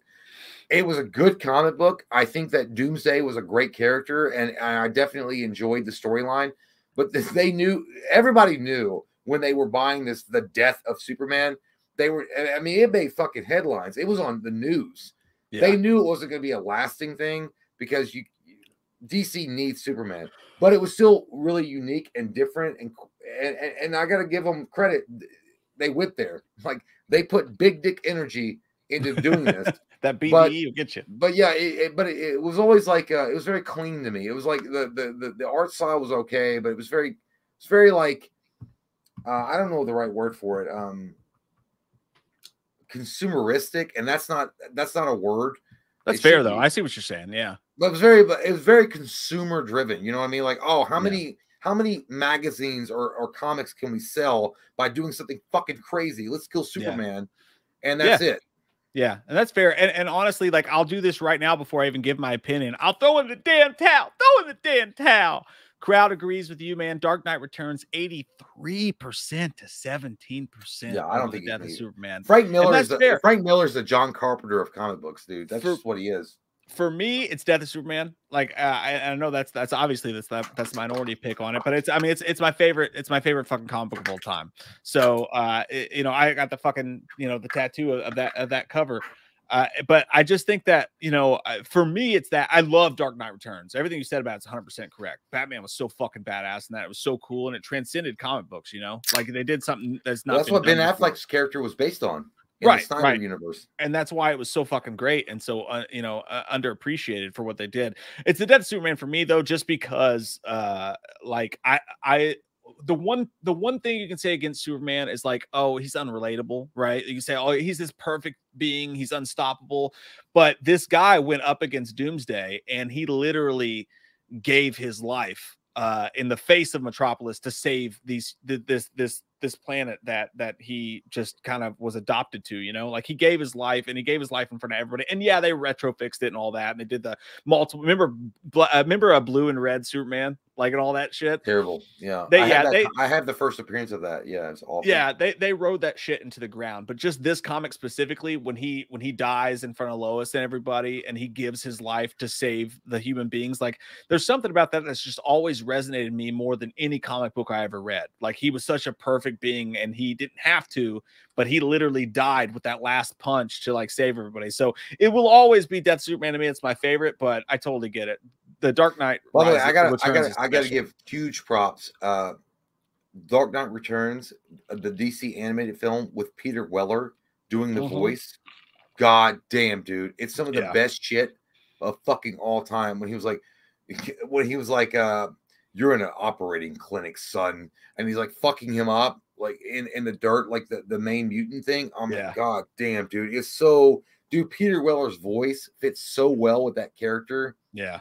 It almost makes me think, dude, in my mind, if Peter Weller was younger, cast Peter Weller as fucking Batman in The Dark Knight Returns. Well, and another thing, dude, both of these stories, it's amazing. It's an amazing failure on Hollywood's part that neither of these stories have gotten an appropriate. Like, I know that they were doing that Batman with Snyder, and also with Batman versus Superman, they shoehorned the fucking Doomsday story in there, and they shouldn't have. As much as I enjoyed seeing it on the big screen, it should have been like a three picture arc, like right. Well, and the Dark Knight Returns. What happened was, I think what happened with the Dark Knight Returns is because they were like, that shit's too fucking dark. I mean, you literally have the Joker coming out of retirement and then killing a bunch of people in like a Conan O'Brien, David Letterman studio, and then doing I feel like they were just too scared of doing it. Like, but they should. I mean, they should though. Like they should look at what they did with the Joker, making it a one-off. I know they're doing a sequel, but making it a one-off. And they should do maybe even like a movie. Imagine them doing an actual dedicated The Dark Knight Returns adaptation of like in a movie. That's what I'm saying. Both. Like there should be a 3-picture arc that it doesn't tie into any outside universes. It's literally just covering Frank Miller's The Dark Knight Returns. 3 movies, all covering it, and then they should do the exact same thing with the Death of Superman. Now, even if they don't go into the post Death of Superman, where they have all the extra Supermans, that's the world too much without to a ask. Superman. That's when you have like the multiple Supermans coming out. Maybe that's too much to ask. But like the Doomsday story should be like a 2 or 3 picture arc. Dude, should be 3 pictures. Easy. You got to remember how Snyder had to be on top of the moon when Miller said his version of Batman was exactly the Ben Affleck version of Batman that Snyder like gave to the screen is exactly what Miller saw. And then when Christian Bale and Christopher Nolan was like, oh, well, we took inspiration from Frank Miller's The Dark Knight. He was like, that is not even remotely related to my version. Yeah. Because if you look at it, dude, 100%, Ben Affleck's Batman is 1,000% more related to Frank Miller's. 1,000%.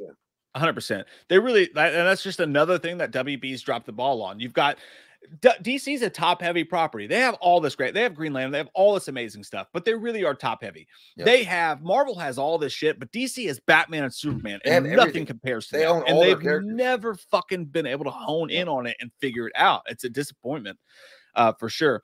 Okay, how about this? On the 80s side, Mike Tyson's Punch-Out! On the 90s side, NBA Jam Super Nintendo. That feels good. I feel like you know, Good you gotta times. go. You gotta go with Sean Kemp and Peyton on the Supersonics. You win every fucking time. This is the best duo. And everyone's gonna say, no, you're gonna go the Bulls. But remember, Michael Jordan didn't give his likeness, so you were playing with Player and you gotta Scottie get Sean Pippen. Kemp. It's Punch-Out for me. It's Punch-Out. I mean, I spent hours and hours playing Punch-Out, dude. It's classic. I remember playing. I didn't get to play Mike Tyson's Punch-Out as much as like the regular Punch-Out when they had to take Mike Tyson out of it, and it was just the Dream, or I think it was Mr. Dream, because they had to replace Mike Tyson. But I beat that fucking game, dude.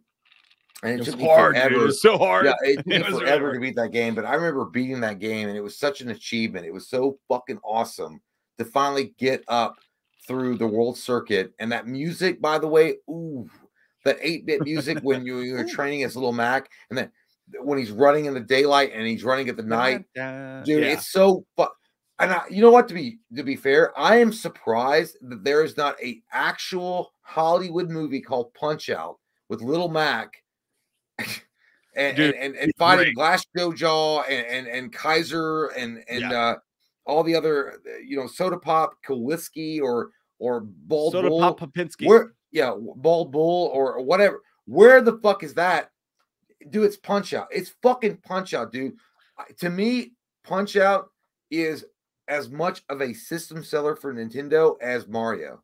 Yeah. Oh, and it was. And like, I haven't even decided yet. I honestly haven't decided yet, because NBA Jam was super fun. And NBA Jam also had that arcade feel where you could walk into an arcade, and you still can at some of these places, and you can play it. Hang on one second. I gotta switch my thing. It's a really tough one though. Boom shakalaka. It's gotta be the shoes. It's gotta be the shoes. I remember more of Super NBA Jam, where it was like the silver cover with the ball on fire. And I remember that more than just regular. I never rented NBA Jam. I know I didn't rent just regular NBA Jam. I rented the I think it was Super NBA Jam. But dude, Punch-Out, fucking classic characters, a great story told in a very simple way. You know, this nobody boxer coming up through the ranks. Nobody believes in you. You've got this fat trainer eating Hershey bars. Who cares? And he does great, dude. I swear to God, dude, it's so strange to me that Punch-Out was never made into a movie, like actual cinematic movie. I guess because they were like, well, it would be too much like Rocky, so they didn't want to do it. And that makes sense. But someone should do that. Like, someone should do that right now. Like, someone should go right now. There's a fan film on YouTube. It's great. Yeah. It's great. That's what someone should do, man. 100% for sure. It's sitting there right there for the taking. Grab that ass and spread them cheeks and go for it. But the only thing I would give NBA Jam the edge on is it was a communal experience. Like, you can play NBA Jam with your friends, and like, he's on fire, and like, you're that fucking the ball going in with the flames on it, or you can play it in an arcade with your friends. If I had to, though, like, if you're looking at me and like, delete one of these from history, man, you have to pick one to delete from history. I gotta delete NBA Jam and go with Punch-Out. I hate, because like, I think Punch-Out's the greatest boxing game of all time, whereas there are probably better NBA. Fight Night, yeah, but it wasn't. Yeah, but like, if I had to pick, I would choose Punch-Out. But like, yeah, I'm gonna go Punch-Out. But NBA Jam was fucking awesome, like it was. So, well, I was telling them, I was like, I feel like it's more like Super NBA Jam, where it was like the silver cover, the cover. Yeah, when they added more teams, and it was like a lot more like I don't know, but yeah, it's Punch-Out, dude. I think Punch-Out is like a classic fucking NES game.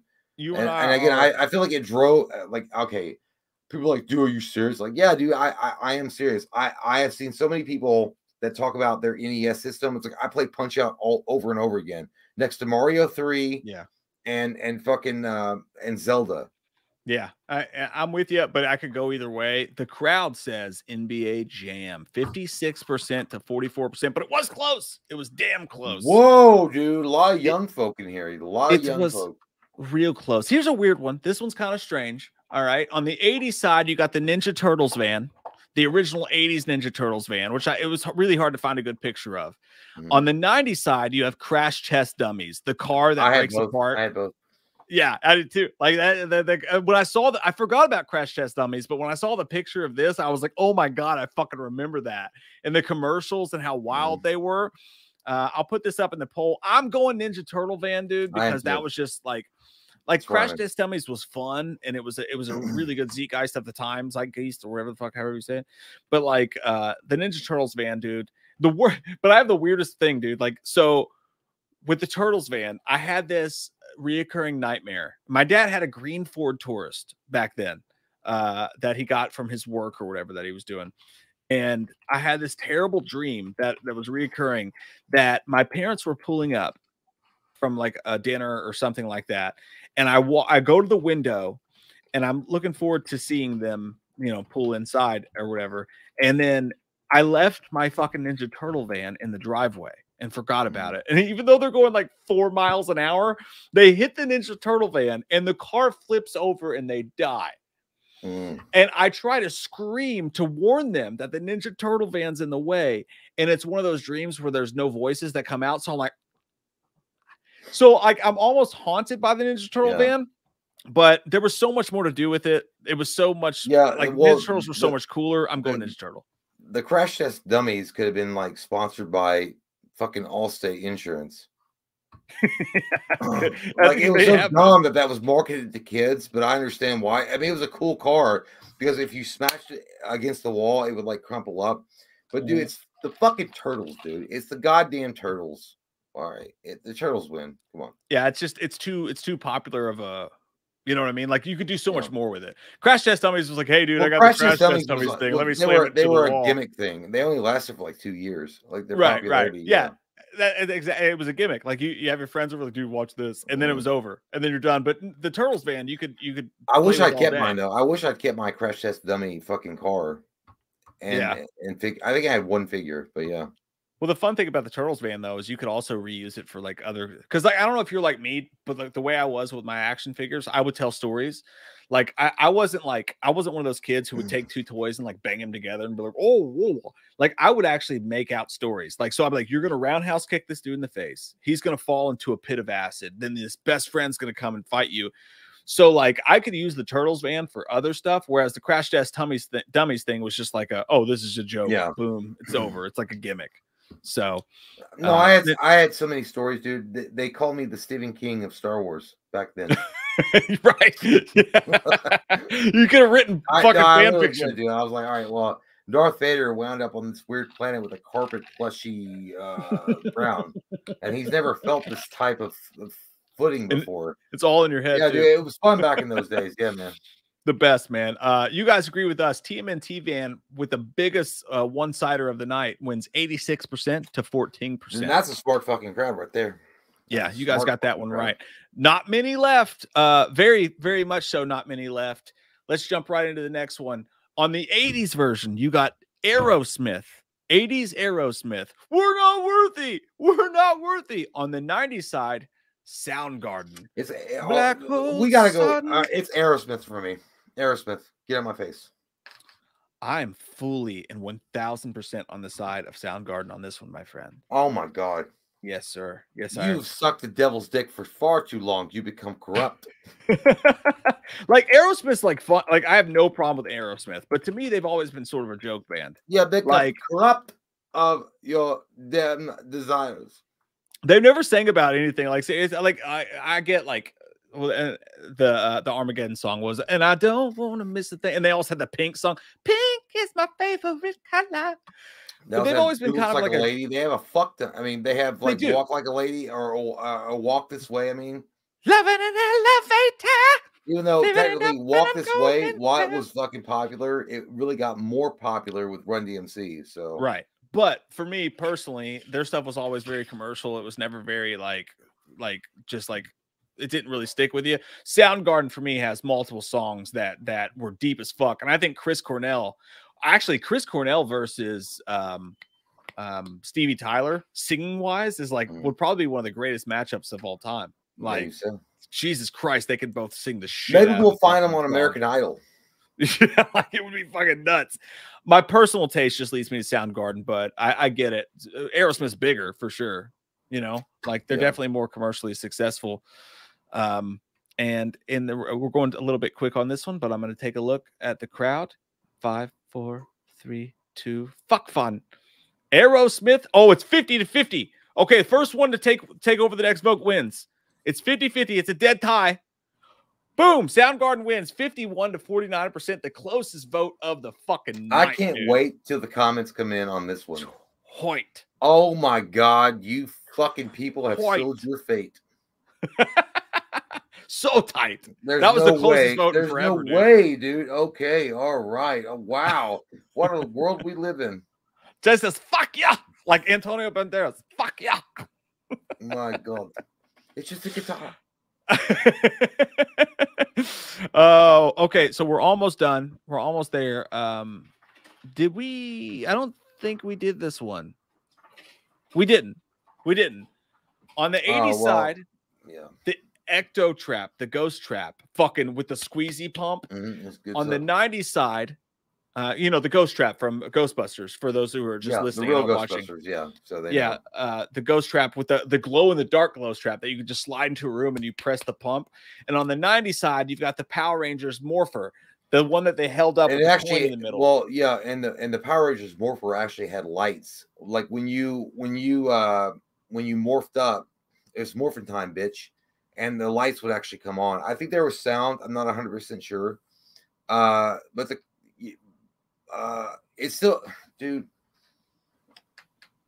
I mean, I think that a more innovative design is the Morpher, because when you actually did get one and you could actually hit a button on the side of the Morpher and have the coin in it, and then the red light would like, you could actually do that. Like the red light would show up.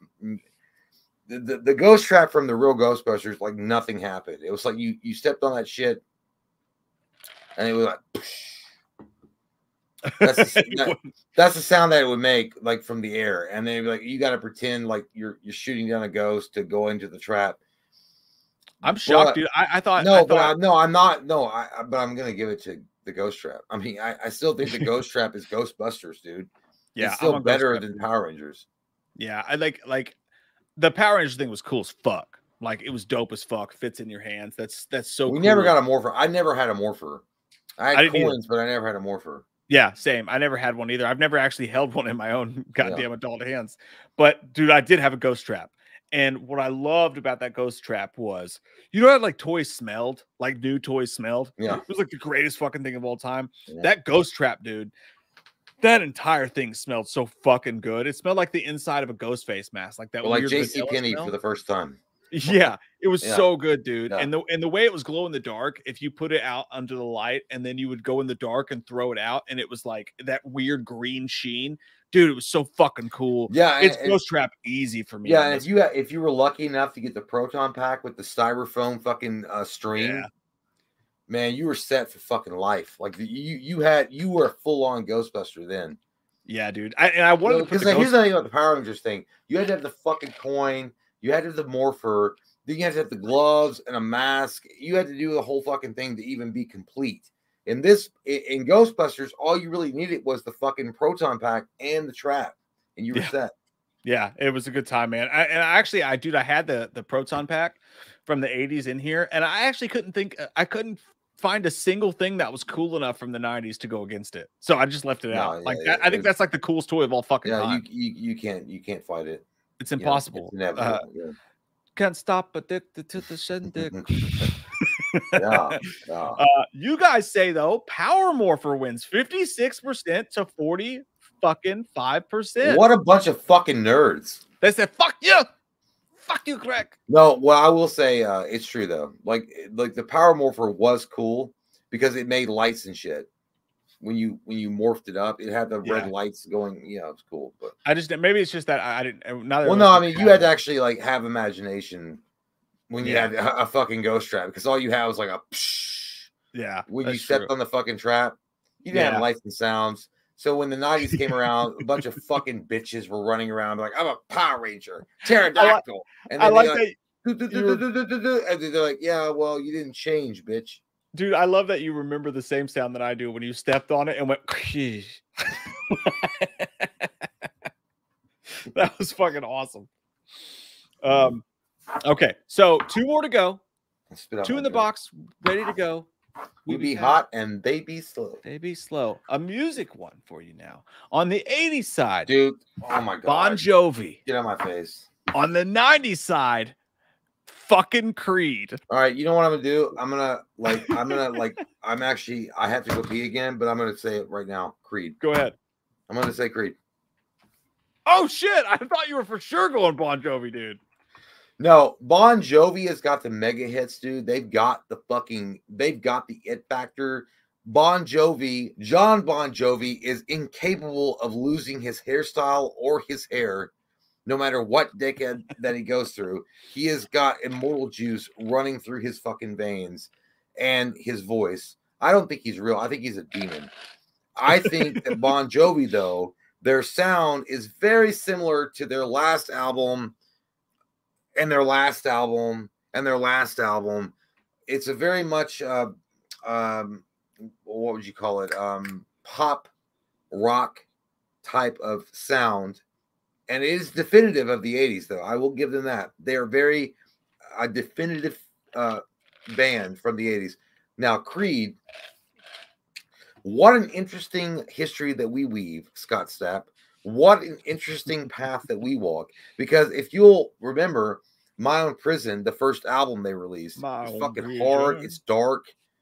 And you can really hear a guy struggling. Like in my opinion, I know people are like, oh my God, what are you fucking talking about? It's very much Linkin Park early on in a rock version, you know what I mean? Without like rap. It was a very personal album, and you can hear that through his lyrics. I feel like Scott Stapp was struggling with a lot of problems back then, and you can hear it. And then as they continue to grow and they got better at telling their stories through their music, is it a sellout band?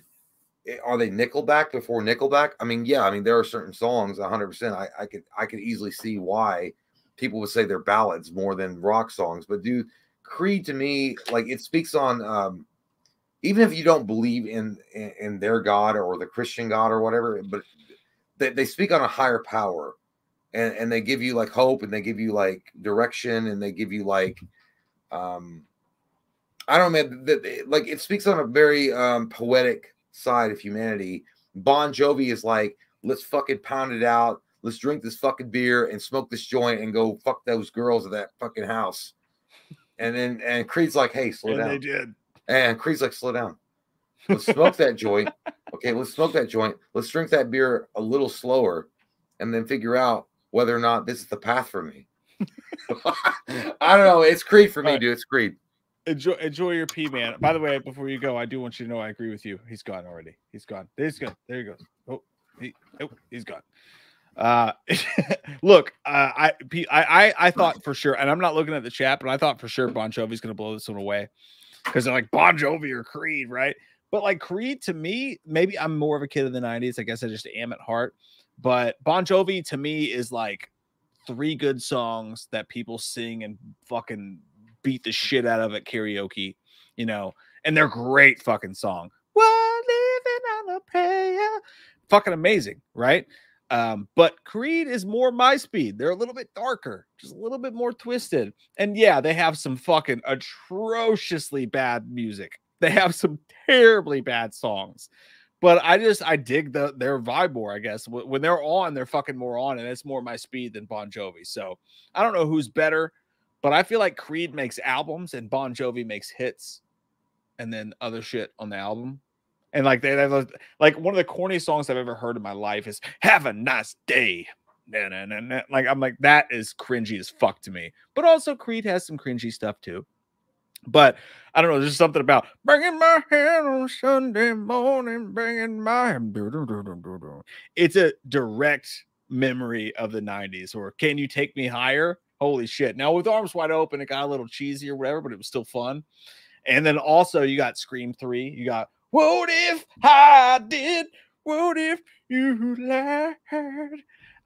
So for me, it's Creed, but I'm I'm no judgment either way. Let's see what you guys say. I have a feeling it's going to be Bon Jovi. I don't know. It is. Oh, it's dead tied, 50%. Fuck, first person to vote changes the whole fucking outcome. It's Bon Jovi, 51 to 49% on a last second vote from some random fucking person in the audience. It was dead ass tied. Creed to Bon Jovi, 50%. Someone voted Bon Jovi because they heard it at a karaoke bar at Applebee's. I'm kidding, but yeah. You know, what are you gonna do? What are you gonna do? I actually love some Creed's underheralded songs too, or unheralded songs too. You know, like I'm 18, whatever the fucking Creed voice is. Yeah. All right. So one more, the last one. This is the last song, or was that the last one? Let me look. Dude. What does the goddamn vote say? They fucking chose, Jay. It was 50-50. Dead tied 50-50. And I said, next vote wins. And the next vote was for Bon Jovi. Bon Jovi. Oh my God. In the end. So you guys believe in aliens? Who doesn't? Like that. Aliens, no, John Bon Jovi's literally a fucking alien. Let me ask you this, though. Our last vote of the night, my friends. And I think it's a tough one. Yeah, it is tough. I don't like to talk about this, though. I feel like we're talking about childhood trauma. Do you guys like the 80s version of Nightmare on Elm Street 2, Freddy's Revenge? Or do you prefer The Faculty from the 90s? What say you? Vote now, motherfucker. Well, I'm gonna say I gotta give love and appreciation and support to Nightmare 2. Me too. I just have to do it. Listen, I feel like Nightmare 2 gave us the best look of Freddy ever. The witch ears, the makeup, the eyes, the story. I fucking hated the glove. I think the glove was atrociously dumb. But I like the story, dude. I think the story was really, really good, especially because it feels so separate from Nightmare 1. It feels like its own movie, like an interpretation of what the director felt that Freddy could be. It's so unique. Jesse is also the only male protagonist in the series ever, and he's awesome. I loved him. I thought he was great. I just feel like it's such a unique film, dude. I feel like Nightmare 2 is the same way I feel about Ghostbusters 2. I feel like it stacks up to the first one, in my opinion. I just do. Right. I say, Jay, touch me, baby, drive me crazy, put my dick on you. That's not how the song goes, but I agree with you 110%. It's Freddy 2, dude. It's Nightmare on Elm Street 2. I love The Faculty. It's fucking awesome. It's a great piece of 90s fucking lore, and it's an amazing movie. But Nightmare on Elm Street 2 holds up so much better. And that's a movie that came out years before. 85. And, yeah. And Nightmare on Elm Street 2 gets better as the years go on. And I feel like The Faculty gets a little bit worse as far as like the effects and shit like that as years go on. I still love it no matter what, but like as far as the effects and stuff like that go, it does. So I love both. But my pick's Nightmare on Elm Street 2. It's unheralded. Nobody gives it the respect it deserves. But it's one of the best fucking Nightmare on Elm Street movies. Top 4 Nightmare movies, no doubt about it. Probably my second favorite Nightmare movie to the original, to be honest. But fuck me, what do I know? Dude, I like there are some times I wake up in the middle of the night sweating like a fucking hog. Like Nightmare 2 is better than Nightmare 1. I'm like, what am I saying? What am I saying? What am I doing? God, I felt like Freddy was coming out through my gut and be like, "You've got the body, and I've got the brain." That's the kind of shit that wakes you up at night, though. Dude, really? I mean, no. Imagine that, though. Like, you imagine that. Like, what a home run hit Nightmare 1 was, and this guy, this director, comes out of nowhere, and he's like, "I'm gonna take the story, right? I'm gonna make my own spin on it," and he does a fucking incredible job. But it takes years for people to really appreciate what he did. Yeah, in that movie. It's 100% fucking true, man. Hang on, I'm scooting back. I'm scooting back while you guys are voting on this. These last couple minutes. But the Faculty is good. I love the Faculty. I mean, I do think the Faculty is better. Like, not better. I think it's a good movie. I feel like personally, I would watch Disturbing Behavior over the Faculty, but that's just me. Yeah, dude, I just talked about that movie today, Disturbing Behavior. Like, between that and the Faculty, even though they're both 90s, that's a good vote too. Like, I would take the Faculty, but Disturbing Behavior is pretty fucking great. Yeah, Katie Holmes gave you like some sexiness. It's no wonder that Tom Cruise like selected her for Scientology. It made no sense, by the way, that she was like this trashy, like gutter slut chick that they tried to make her. It's like, that's Katie Holmes. Stop it. Well, I mean, yeah, but look at Nev Campbell in Wild Things. Yeah, that's true. That's true. But they went all the way with that one. Ooh, you know what I mean? Fucking hot all the way with that one. I'm trying to find, there was a super chat that I was supposed to have you answer, and I totally fucking jizzed on. It's okay. It's okay. Oh, here it is. The horror couple wanted to know, does Dr. Loomis prefer 80s Myers or 90s Myers? No, I prefer the dead Myers. The one that get up from the grave and continue to terrorize Haddonfield. That's the one that I prefer. Well, the chef will listen to me because you don't have a police force. You run around with your head tucked in the sand and your ass is up for Michael to fuck. You know why? Because you don't listen to the threats that Michael gives to the town. You say, oh, Michael's dead. Michael's in the hospital. He's wrapped up in bandages. He can't move. And then bandages. Shut up.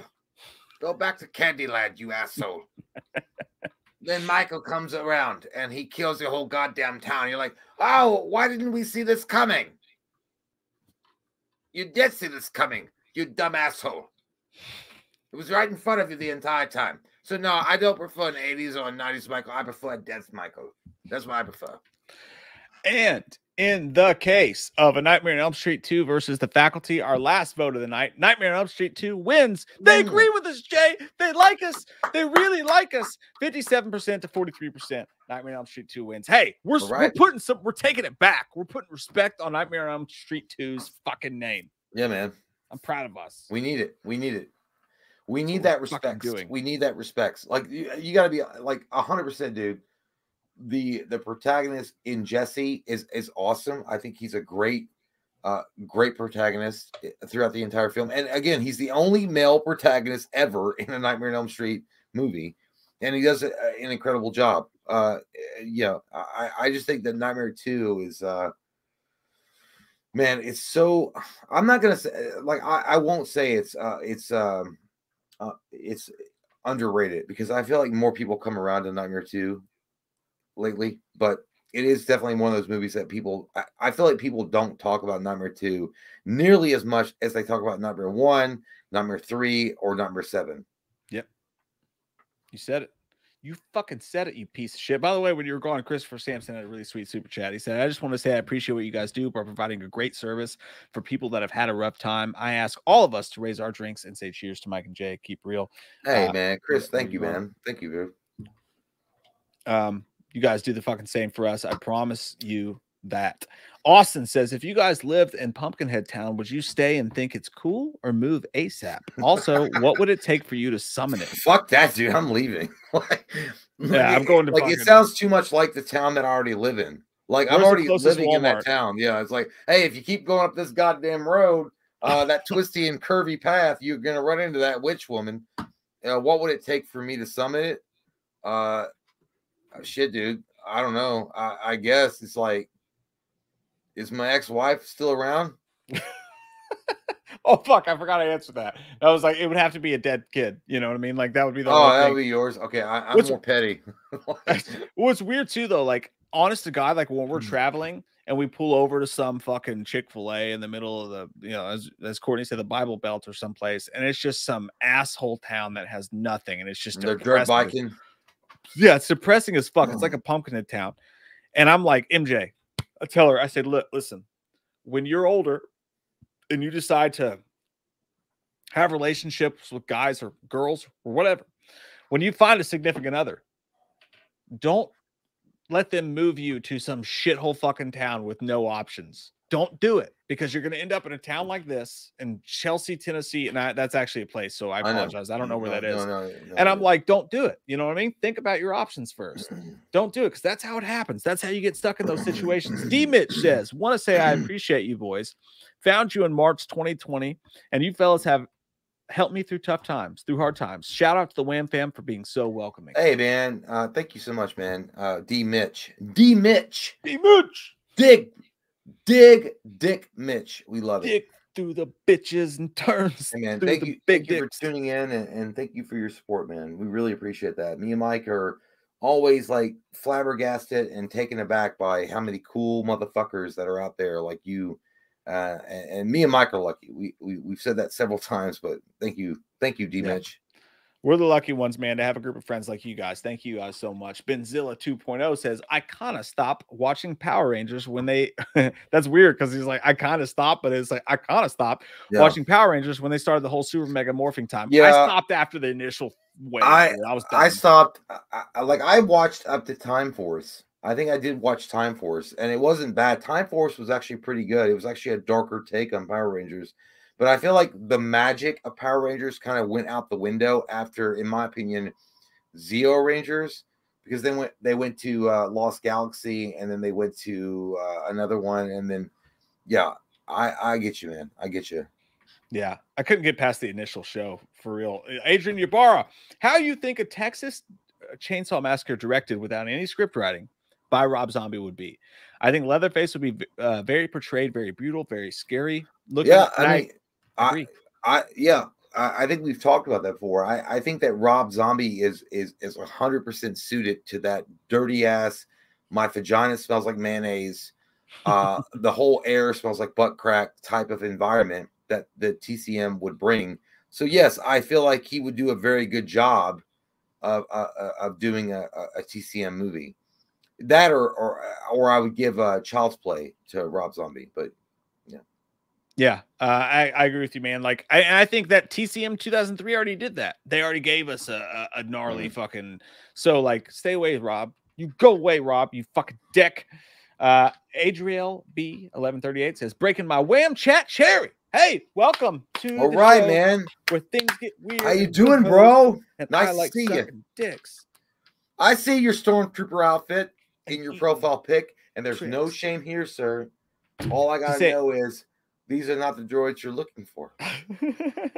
To say I love you guys. Much love from San Diego. Hey, I've always wanted to go to San Diego, where Blink 182 was born. Greatest band of all time. Way better than Metallica. I don't know if you guys know this or not. Ooh, shit. Mike's continuing asking for ass rapings. Adriel, check out a song called San Diego by Blink 182. It's fucking awesome. Going back to San Diego. Sounds stupid. Fucking awesome. Shut up, Dr. Graham. Dr. Graham says, next time you're making love to your woman, whisper in her ear, dead or alive, you're coming with me. And see how she reacts. Enjoy your trip, Mike, not the drugs. Yo, dead or alive, you're coming with me. Dead or alive, you're coming with me. And she's like, dead or alive, you're going to get a divorce paper.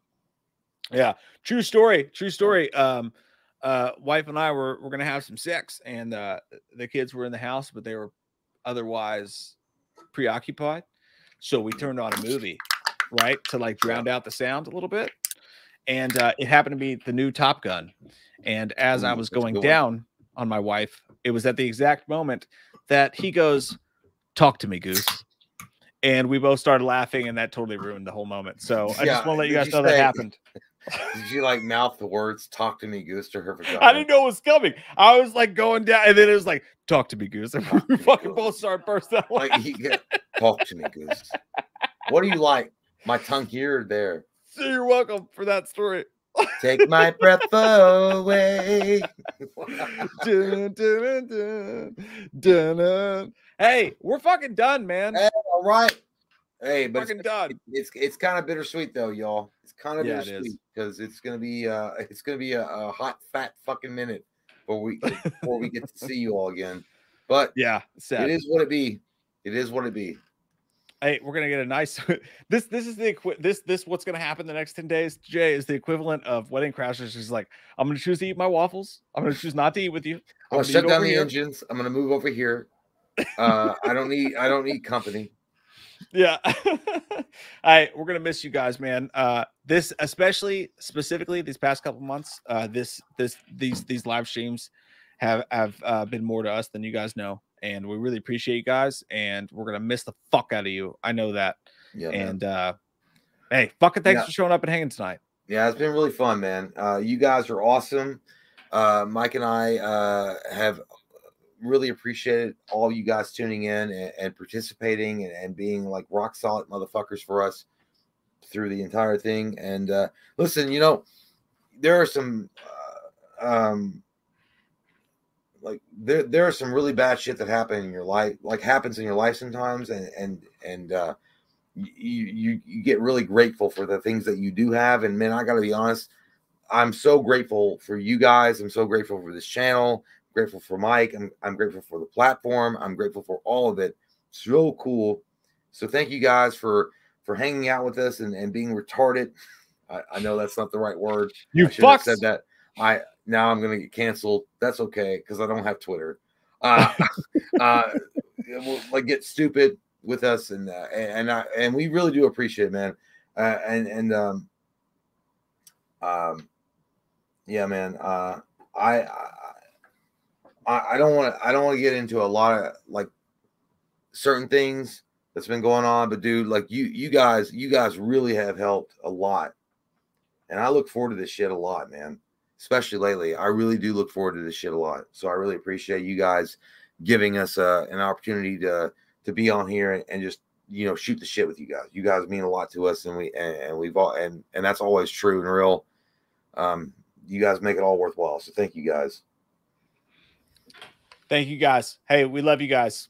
Good night, Dark Continent. Yeah. Goodbye. Goodbye. We'll be back.